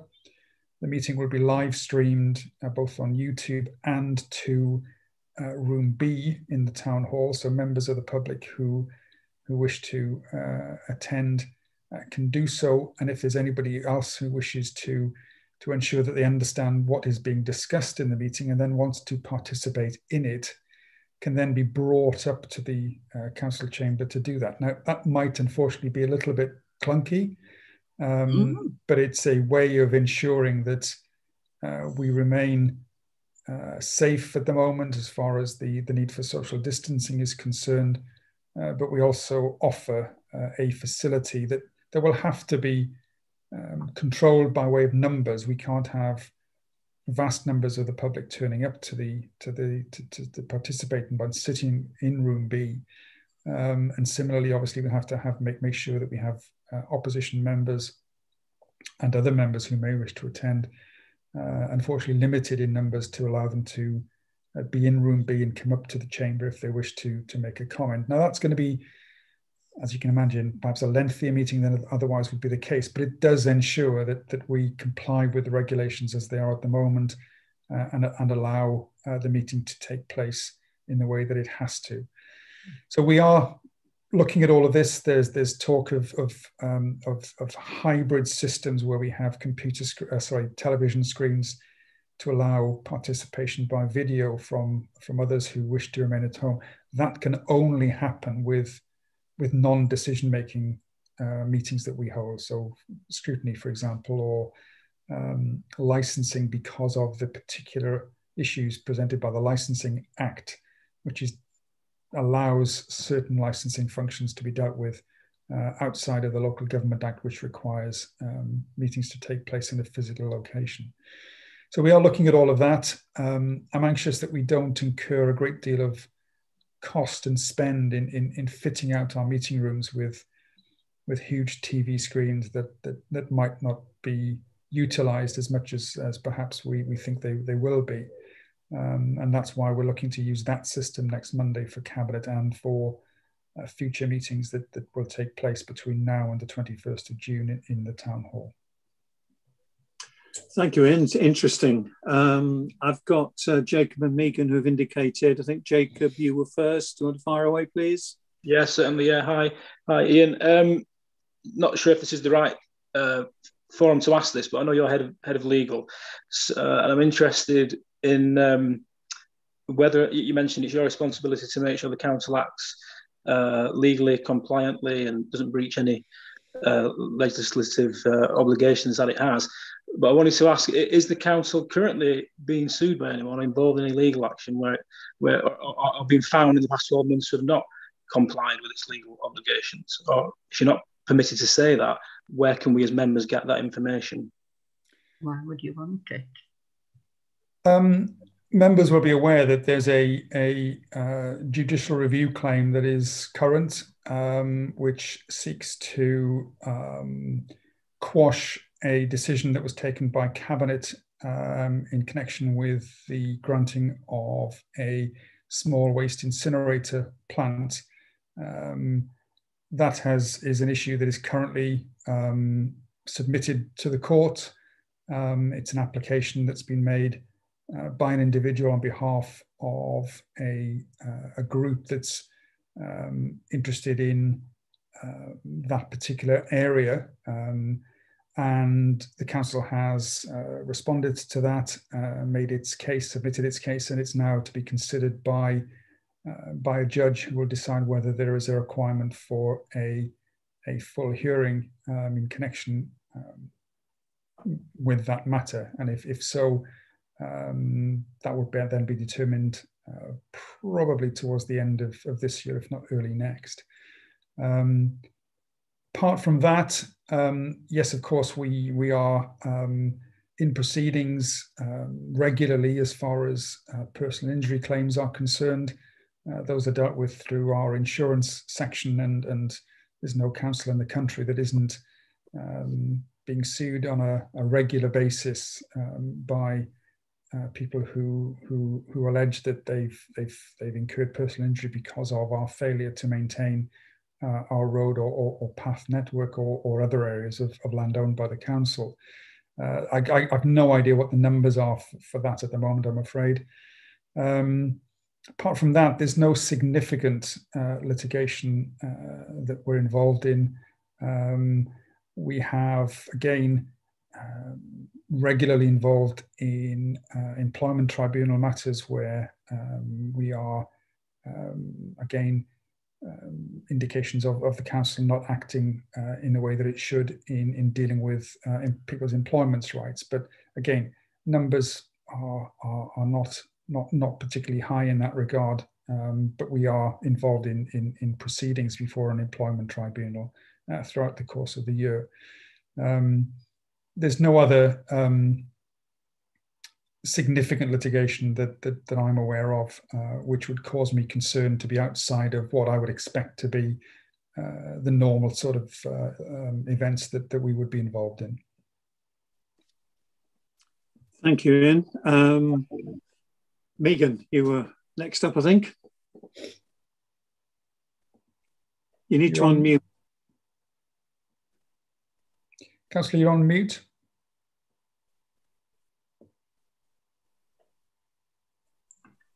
There, I've come up. Sorry, folks. Away you go. Thank you. Yeah, it's quite a quickie, is this? But I want you all to know that I've decided I'm going to take Councillor Carter's position. So if somebody buys me a hat, I will be all right. But going back to the ModGov and IT, I'm really sorry, Ian, but, you know, I had no idea at all that we were even looking at that. Now, this might be because I'm not on cabinet. I don't know whether they know or not. But some of us need quite a lot of time as we, you know, to get heads round. And I mean, I don't think that the IT equipment that we presently get given is up to doing some of the things. I've regularly not been able to get something on the iPad, and Tim said, go on desktop, it'll work there. Well, that's all right if I'm near a desktop, but not always. And I mean, yeah, cut through iPad out of window. It's been very good. It's had its uses, but those uses are getting slimmer and slimmer the more we complicate things. And I can't carry the iPad around. So what I'm supposed to do, that's for me, but it's for anybody with same. Yeah, and we recognise that there's a need to ensure that the devices that are being used by members are capable of running ModGov. Obviously, the upgrade to Office 365 should ensure that all laptop devices are as powerful as they need to be to ensure that that is capable of doing that. And certainly iPads that are used, that's the way in which they operate through an app-based system. So again, if your iPad isn't performing the way that it should, maybe there's an upgrade that's required. So this move to ModGov will hopefully ensure that issues like that are identified and resolved, and the IT service will ensure that that's identified and hopefully put right. As far as the introduction of ModGov, I think it was dealt with in a number of reports towards the back end of last year. Certainly Cabinet were informed and briefed on that. So it's a system that is used in something like 170 local authorities. So we are benefiting from the learning that's taken place over the last, I think, 10, 12 years. Some authorities have been running this to hopefully have all the glitches ironed out of it, so that the system that we are now using is one that's benefited from having real time and real life experience put through it. So we need to ensure that it works for members, and that is a priority, as I said at the beginning, for us to work with you and with IT to make sure that the transition and the devices that you have are working properly, and if not, to do something about that. Thank you, Ian. I think we need to give Ian a rest now and give Jackie Addison a chance to do her bit and move on to the Human Resources and Organisational Development oral report from Jackie. Councillor Dake wants to come in, sorry, Chair. Oh, I'm sorry. I'm just trying to aware of it. Sorry, Councillor Dacre, please go, please fire away. Thank you, Chair. I'll try to be very quick. First, just to say from a slightly different perspective about the electoral services, I'm a director of a community company which has a building which was used as a polling station for the first time this year. And I just wanted to say that from that perspective, dealing with electoral services, they were very professional, they were very thorough. They obviously had to find some new polling stations this year because some weren't suitable for social distancing and some schools didn't want them. And so they came to us and asked us if we could offer them space, and we did, and they were very professional in the way in which they dealt with it all. So congratulations to them for the hard work they had to do in setting up all the polling stations this time round. And secondly, just in relation to the virtual meetings, I think I'm right in that there's been a government, well, there is a government consultation into whether or not they should bring forward legislation for virtual and or hybrid meetings for councils in the future, which we, along with many other councils, have fed into, because I think nearly all councils, again, of all political complexions, would like the ability to carry on with virtual and or hybrid meetings in the future. And so we shall see what happens with that. Thanks. Okay, sorry I missed you. Sure, I'll just pick up that last point. Councillor Dake is absolutely right that there's been work done through the LGA, and what many councils, and I think what we have indicated to the LGA, is that councils would much prefer to have the ability to choose for themselves which meetings are held, either fully physically, fully virtually, or a mixture of a hybrid process, so that we're best placed to decide that based on the location of our members, the ease of which we have for travelling between the locations that we have, and we should have the ability to decide that for ourselves, and that is what we're advocating for. And hopefully there's a process that will be picked up as part of that consultation, and a result that's positive at the end of it. It'd be a shame to lose all the learning that we've all incurred over the last 15 months. Absolutely, yeah. Good. I'm going to move on now and give Jackie a chance. This is a follow-up to a previous session, I think. One question I wanted to slot in at the beginning, and you may be able to answer it straight away, Jackie, is that I don't know whether you're going to include a reference to the pay award, in that I believe local government employees have offered a 1.5% increase, which has been rejected by unions. And if this is the case, are we going to factor it into the medium-term financial strategy? And if so, will it require further savings as a result of that? So really just an update on that, if you weren't going to include it, please, in terms of the pay award and the issues surrounding that. But fire away, please. Good evening, members. Would you like me to start with that one, Councillor Ashley? Yeah, thank you. Okay, so yes, you're absolutely right. 1.5% has been offered and rejected. I had a meeting with our respective recognised trade unions this week, all three of them separately, and the indication is that they will go to ballot to their members.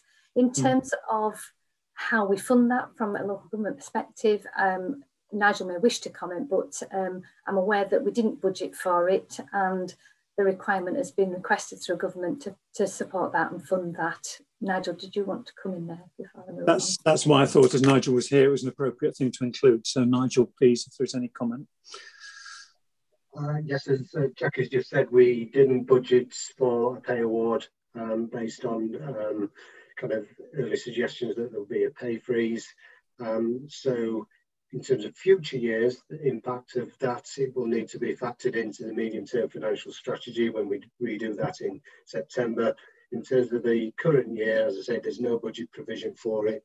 So that will be something that we will need to look at, whether we can use some of the reserves to cover the current year before it is factored into, as I say, the medium-term financial strategy for future years. You mentioned that dreadful word reserves again. You're open to more comment, I'm afraid, on that one, but I shall preclude that and ask Jackie to carry on with her full presentation, please.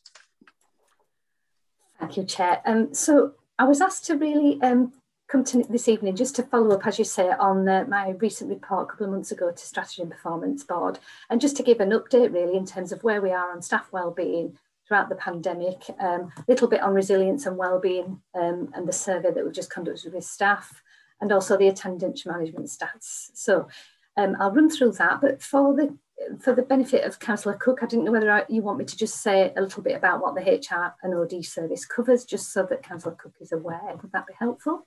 Please, if you can do that briefly, that would be great. Okay, thank you, Councillor Cook. So I'm Jackie Addison, I'm the Head of HR and OD, and I cover the HR and OD service, which also includes health and safety. So everything that you'd expect is in there: payroll and contracts, advisory, pensions, occupational health. We've got obviously recruitment and all the rest of the stuff that go with HR. We've also got quite a big traded service that we obviously sell out to other organisations, including schools, academies, private businesses, our partners, and so on. And that's been fairly consistent really in terms of the HR offer that we put out there, and we're hoping to expand that further this year as well. We also have a very fully supported health and safety traded service as well with schools, academies, and other smaller organisations that are interested.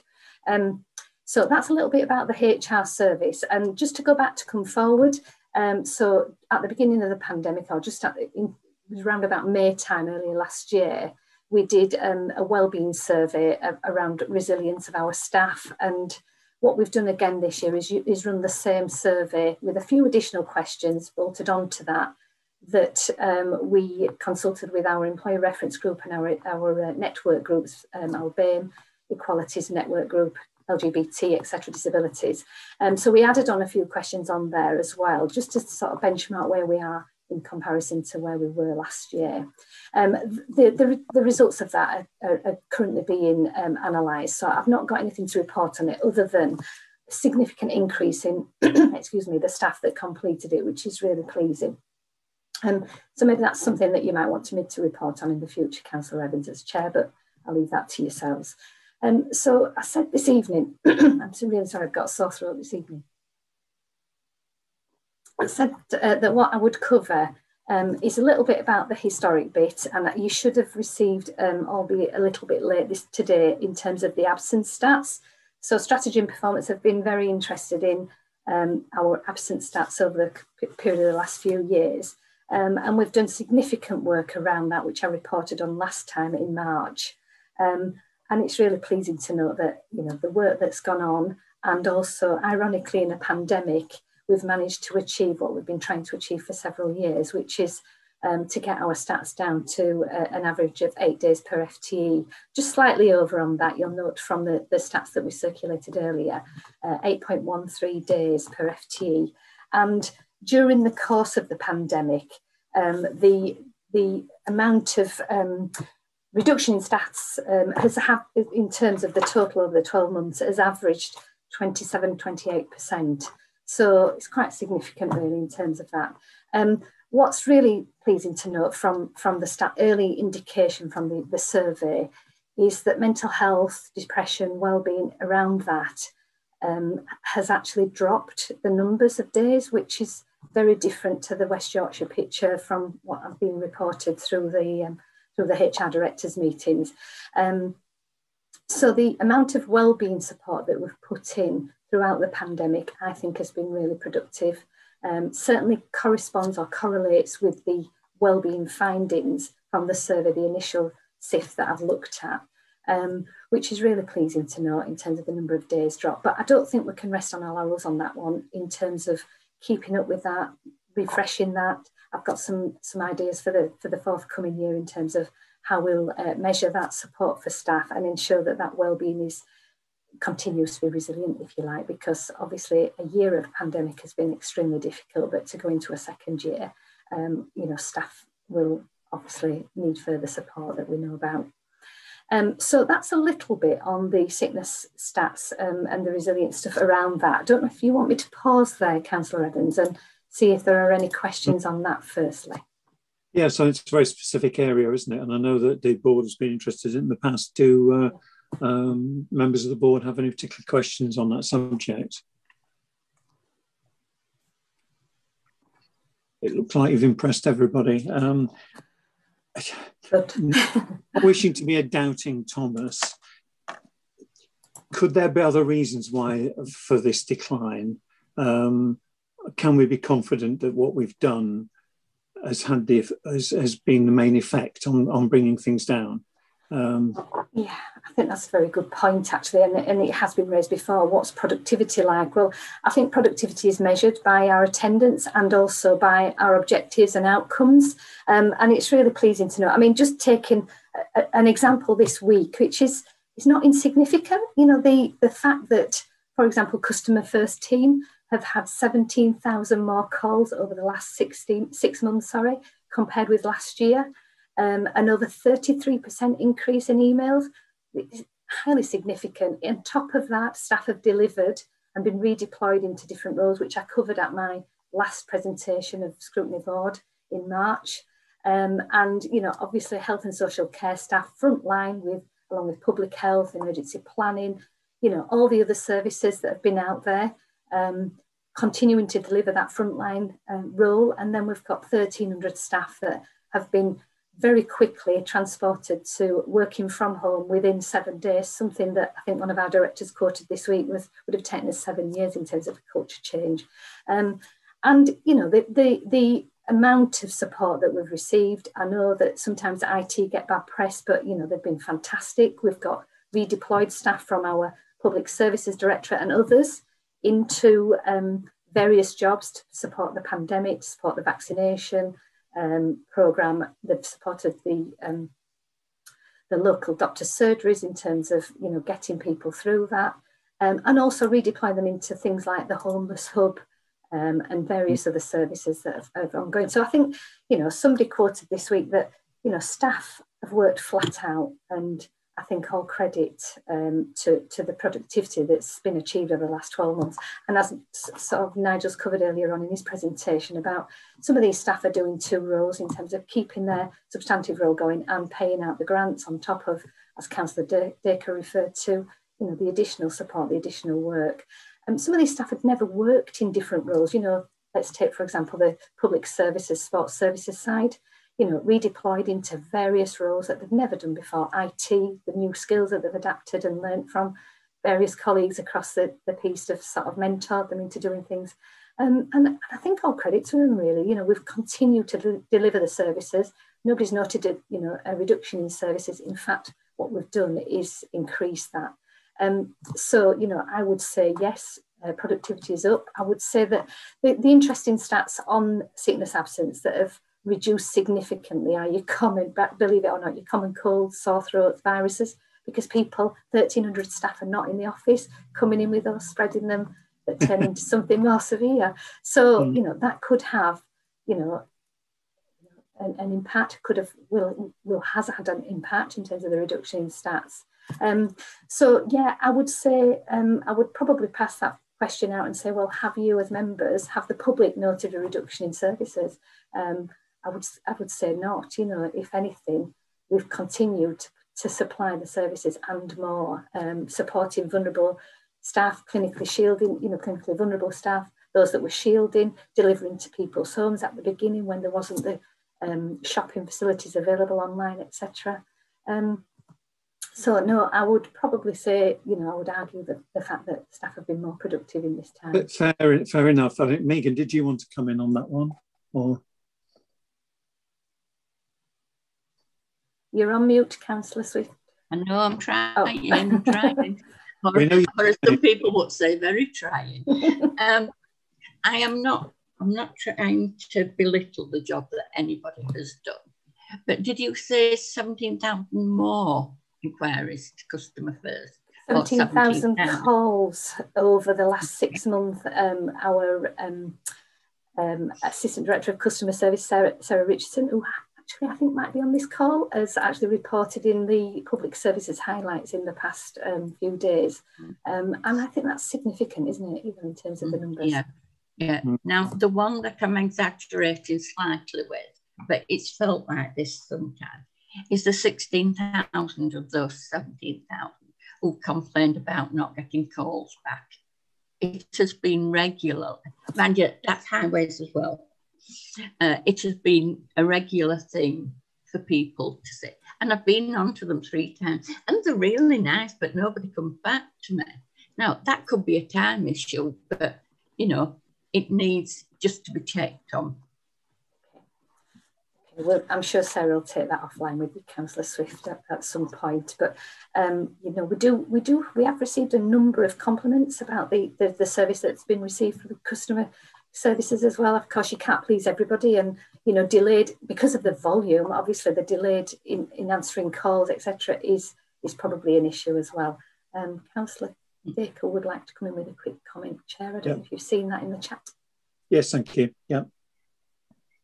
No, I think it's just when members have finished, I'll come in then. That's okay. Yeah. You can summarise for us, Sylvia.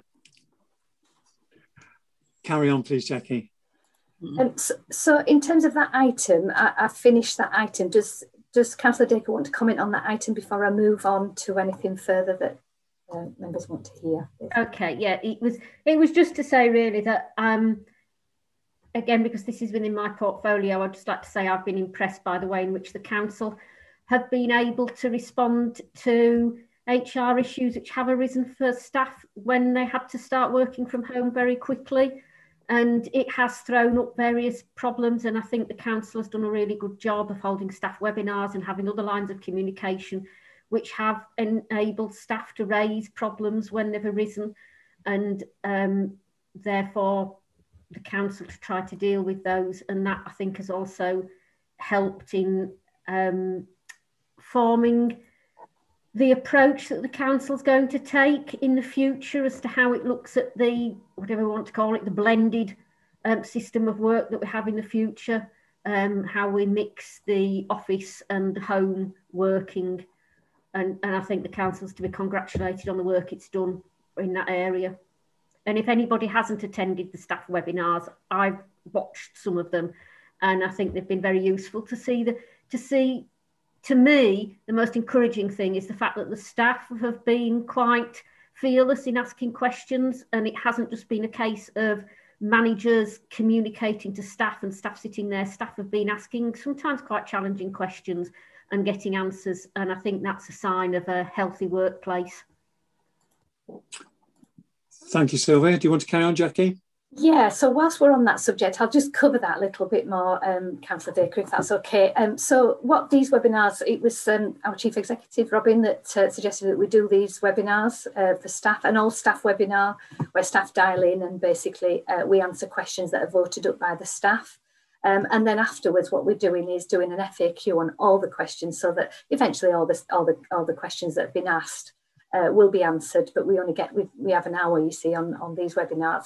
And they've been extremely well attended, extremely well received by staff, and staff want more of them. We're about to do another one next week, which is on the IT service, which the Director of Public Services is leading on, Zora Sankudi, and the 2 IT corporate leads, which are John Smith and Craig Chilmoulding. So that's one next week. And then we're looking to do one around about the 21st of June, another all staff webinar on the HR and Health and Wellbeing and Resilience Survey, and doing a feedback on that, which will coincide obviously with potentially the relaxation of further, if that happens. So timely event really around that as well. And they've been really well attended, and the feedback that we've got from staff as part of the bits of the survey that I've seen have been really positive. They want more of that and less of the written communication, so that they can come on and be a bit more interactive. So we shall keep building on those and to provide those for staff as part of the approach that we're doing. And then just to pick up what Councillor Dacre has just mentioned about the planned approach to change, and as we all know, our organisation has been through enormous change over the last 12 months, and it's completely transformed the way that the organisation and many of us have operated, as has been alluded to this evening with regard to webinar teams, etc., and Zoom calls. And obviously this has created so many challenges for us, but also generated many opportunities, which we hope to capture and expand on, magnify post the pandemic. And obviously the incredible amount of learning that has been achieved in this period is just phenomenal. So, you know, I've mentioned earlier, who'd have thought we'd have had 1,300 staff working from home. at the drop of a hat, and all credit to IT colleagues for getting us to this stage. And as part of the recovery process that has also been mentioned this evening, both as an organisation in supporting the borough as a whole, we want obviously to get back on our feet, and inevitably we've got quite a number of changes to go through, and adjustments to services moving forward onto online applications, for example cashless payments, to major changes that will affect many staff and service users, such as council's workplace, office accommodation strategy. So we're looking at a blended approach, but let's not forget all those colleagues that have continued to provide those frontline services throughout this pandemic. And that measured approach that we're taking forward. So what the survey will hopefully give us will be a rich picture of what staff would like to see in terms of what they want to retain and how we can move forward. And not everybody, it's not all positive, not all staff want to work from home. We need to make sure that there's a blended approach and that we try to accommodate where possible the disparity or the differences between what staff need and want going forward. And as Councillor has mentioned this evening about the IT equipment and have we got the right information, have staff got the right equipment, etc. All the wellbeing and the health and safety side of things have got to be obviously continued to ensure risk assessments are done, DSE assessments are done. So all that's being currently consulted on with staff, with trade unions, and the plan is to not to do this to staff, but to to be part of this. And our employee reference group that we set up during the pandemic, which any staff member can volunteer to be on. We meet, it's co-chaired by myself and the Director of Public Health, Debs Harkins. And this is where staff are feeding back this rich information about how they're feeling and their well-being. And it's certainly in my 30 plus years as I've never seen change like it. And also the staff that are with us on this that are feeding back. And as Councillor Dick has just alluded to, not frightened of commenting, which is what we want. We want to make this, don't want to do this to staff. We want to bring them with us and continue to build on the good practices that we've adopted so far. Would you like me to pause there in case there are any further queries? I've not got much further to cover, really, if I'm honest. Was it Councillor Cook, Jacob, were you indicating at one point? Yeah, certainly. I just wanted to, well, congratulations for managing to get 1,300 staff working from home. I can imagine that must have been a logistical nightmare. But I just wanted to ask, how many of the staff are still working from home? The same. We've still got the same amount of staff working from home. Some staff have come back into the workplace where there have been difficulties for very personal reasons or for varied reasons, where we've got teams that can't do the job, obviously, from home. We've had to bring those back in. And as services have reopened following the lifting of the restrictions, etc., we've got further openings over the bank holiday weekend from museums. We've had the pools and swimming and leisure centre reopen, etc. So as services have started to come back online or reopen, we've been able to bring staff back in. But by and large, the majority of staff are still working from home, and we'll review that later on once we get past this resilience survey and we get the rich feedback and we're able to adapt the workplace and take that forward through the past steering group. That's the people, the assets, and the services group that has been set up really to review all that and make sure that we incorporate the feedback from staff as part of that plan. So is the idea to give staff the option, if they want to carry on working from home, they can do? Or is your objective to get all staff back to where they used to be pre-COVID? No, right, so it's the former, not the latter, but with obviously some parameters around that in terms of looking at the assets of the buildings that we've got and really looking at rationalising those. What do we need going forward, like many organisations have done? I think it's Nationwide that have just announced 17,000 of their staff will work very differently. They'll not come back to the office, they'll be working from hubs, they'll be working from branches, and they'll be working from home. So a blended approach, we're calling it, Calderdale. So yeah, we're looking at a kind of blended approach that it won't just transfer back. And there are talk of 1 in 5 days in the office or 2 in 5 or something like that. There's nothing in tablets of stone at this moment in time, apart from, we have looked at obviously taking this forward because in terms of savings, it will help us to address some of the deficits that we've had over the period of time.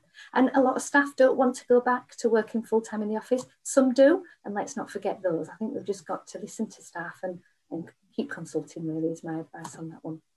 Yeah, Sorry, are you okay with that one? Jacob, okay. Yeah, certainly. Yeah, just wanted to ask that question. Yeah. But I think it's a good idea to use the opportunity of COVID to like you say, adopt a different approach to where the staff work. So I think it's a very good idea, that. So well done. It's going to have an ongoing impact in terms of things like office accommodation and so on, isn't it?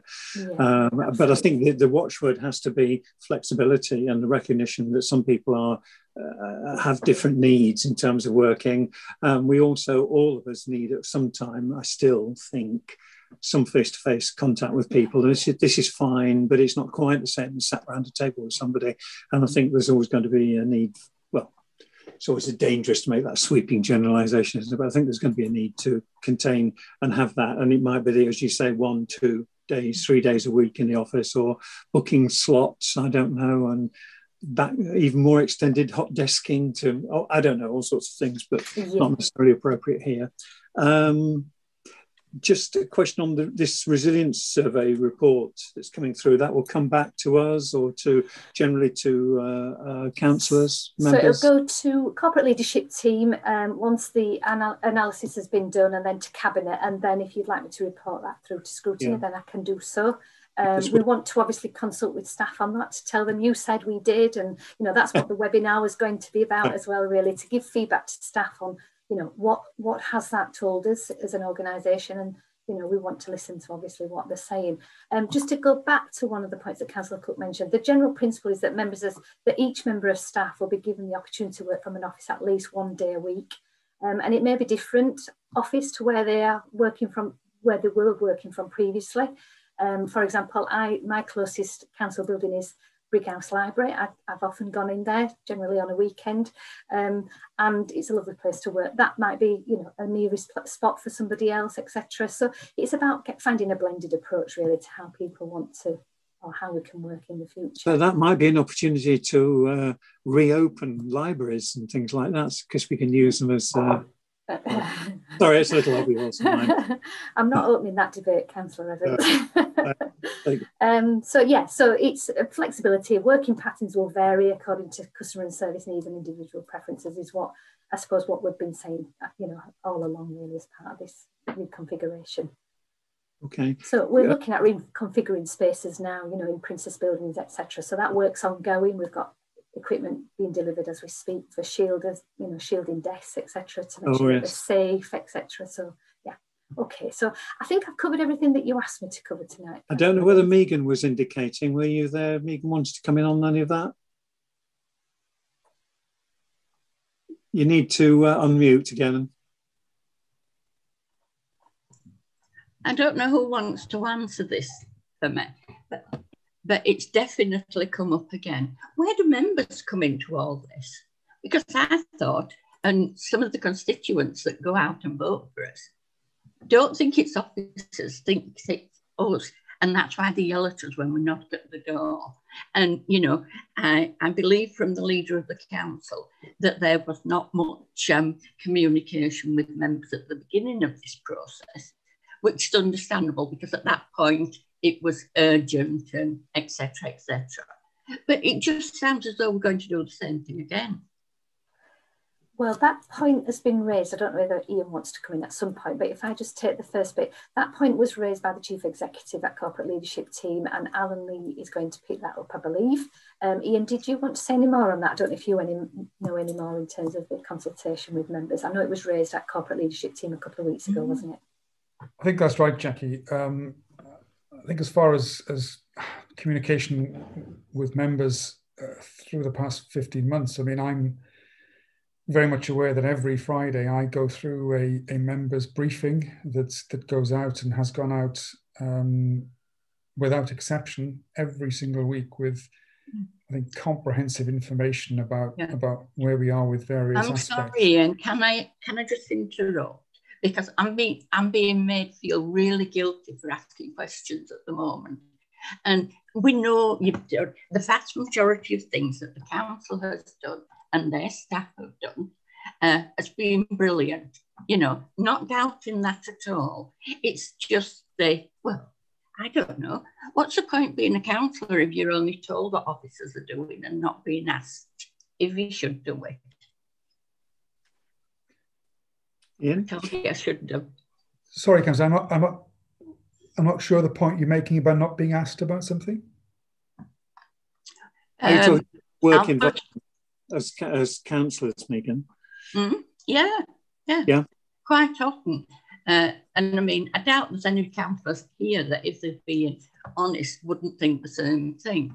But I mean, I will mute it now. I'll put something in writing, Ian. I think that's probably better. Okay, thank you. Yep. We'll let you do that then and be interested in the result. Jackie, any other comments you wish to make? I don't think so. In terms of priorities for the HR service, they've not changed since I reported in March. You know, in terms of tackling inequalities, it's a priority for the whole HR and OD service and across council. Increasing apprenticeships as we reset, and we try and tackle those individuals that have been most affected, that 18 to 24 bracket. I'm looking at internships, increasing apprenticeships, growing our own and developing our workforce that are going to be fit for the future in terms of training, etc. And then obviously I've mentioned about the COVID, the priority in terms of health and safety, wellbeing, DSE assessments. I don't think there's anything further to say on that. And then the significant cultural change that I've talked about as well. So that's kind of my main priorities this year for the HR and OD service. Good, thank you. Any questions from members? Can't see anybody indicating, I don't think. So I think it remains to thank Jackie for that. Thank you very much.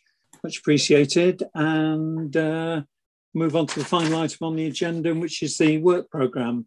Is this something that you want to kick off, Mike, on the work programme content? Thank you, Chair. I mean, Lauren has done all the work on the work programme and managed it really effectively. I guess we've picked up 2 or 3 things from the discussion this evening that members have indicated they might like to come back, and I, would welcome any comments now or at any time by email or telephone from members about the work programme. And Lauren and I will work together to pick up the issues that have been raised this evening and bring back a revised programme for the next meeting. Yeah, I'd echo the importance of scrutiny board members thinking about this on an ongoing basis and throw them back to Mike, Lauren, myself, or Bob, or whatever, and see if there are issues which are coming up which we feel we should be looking at to slot in. Is there anything in particular at this point that people wish to mention? Not getting any indications. So can we leave that with Lauren and Mike for now, and we'll keep an eye on that. Bob, have you anything else that you wanted to add in from as Deputy Chair on this one?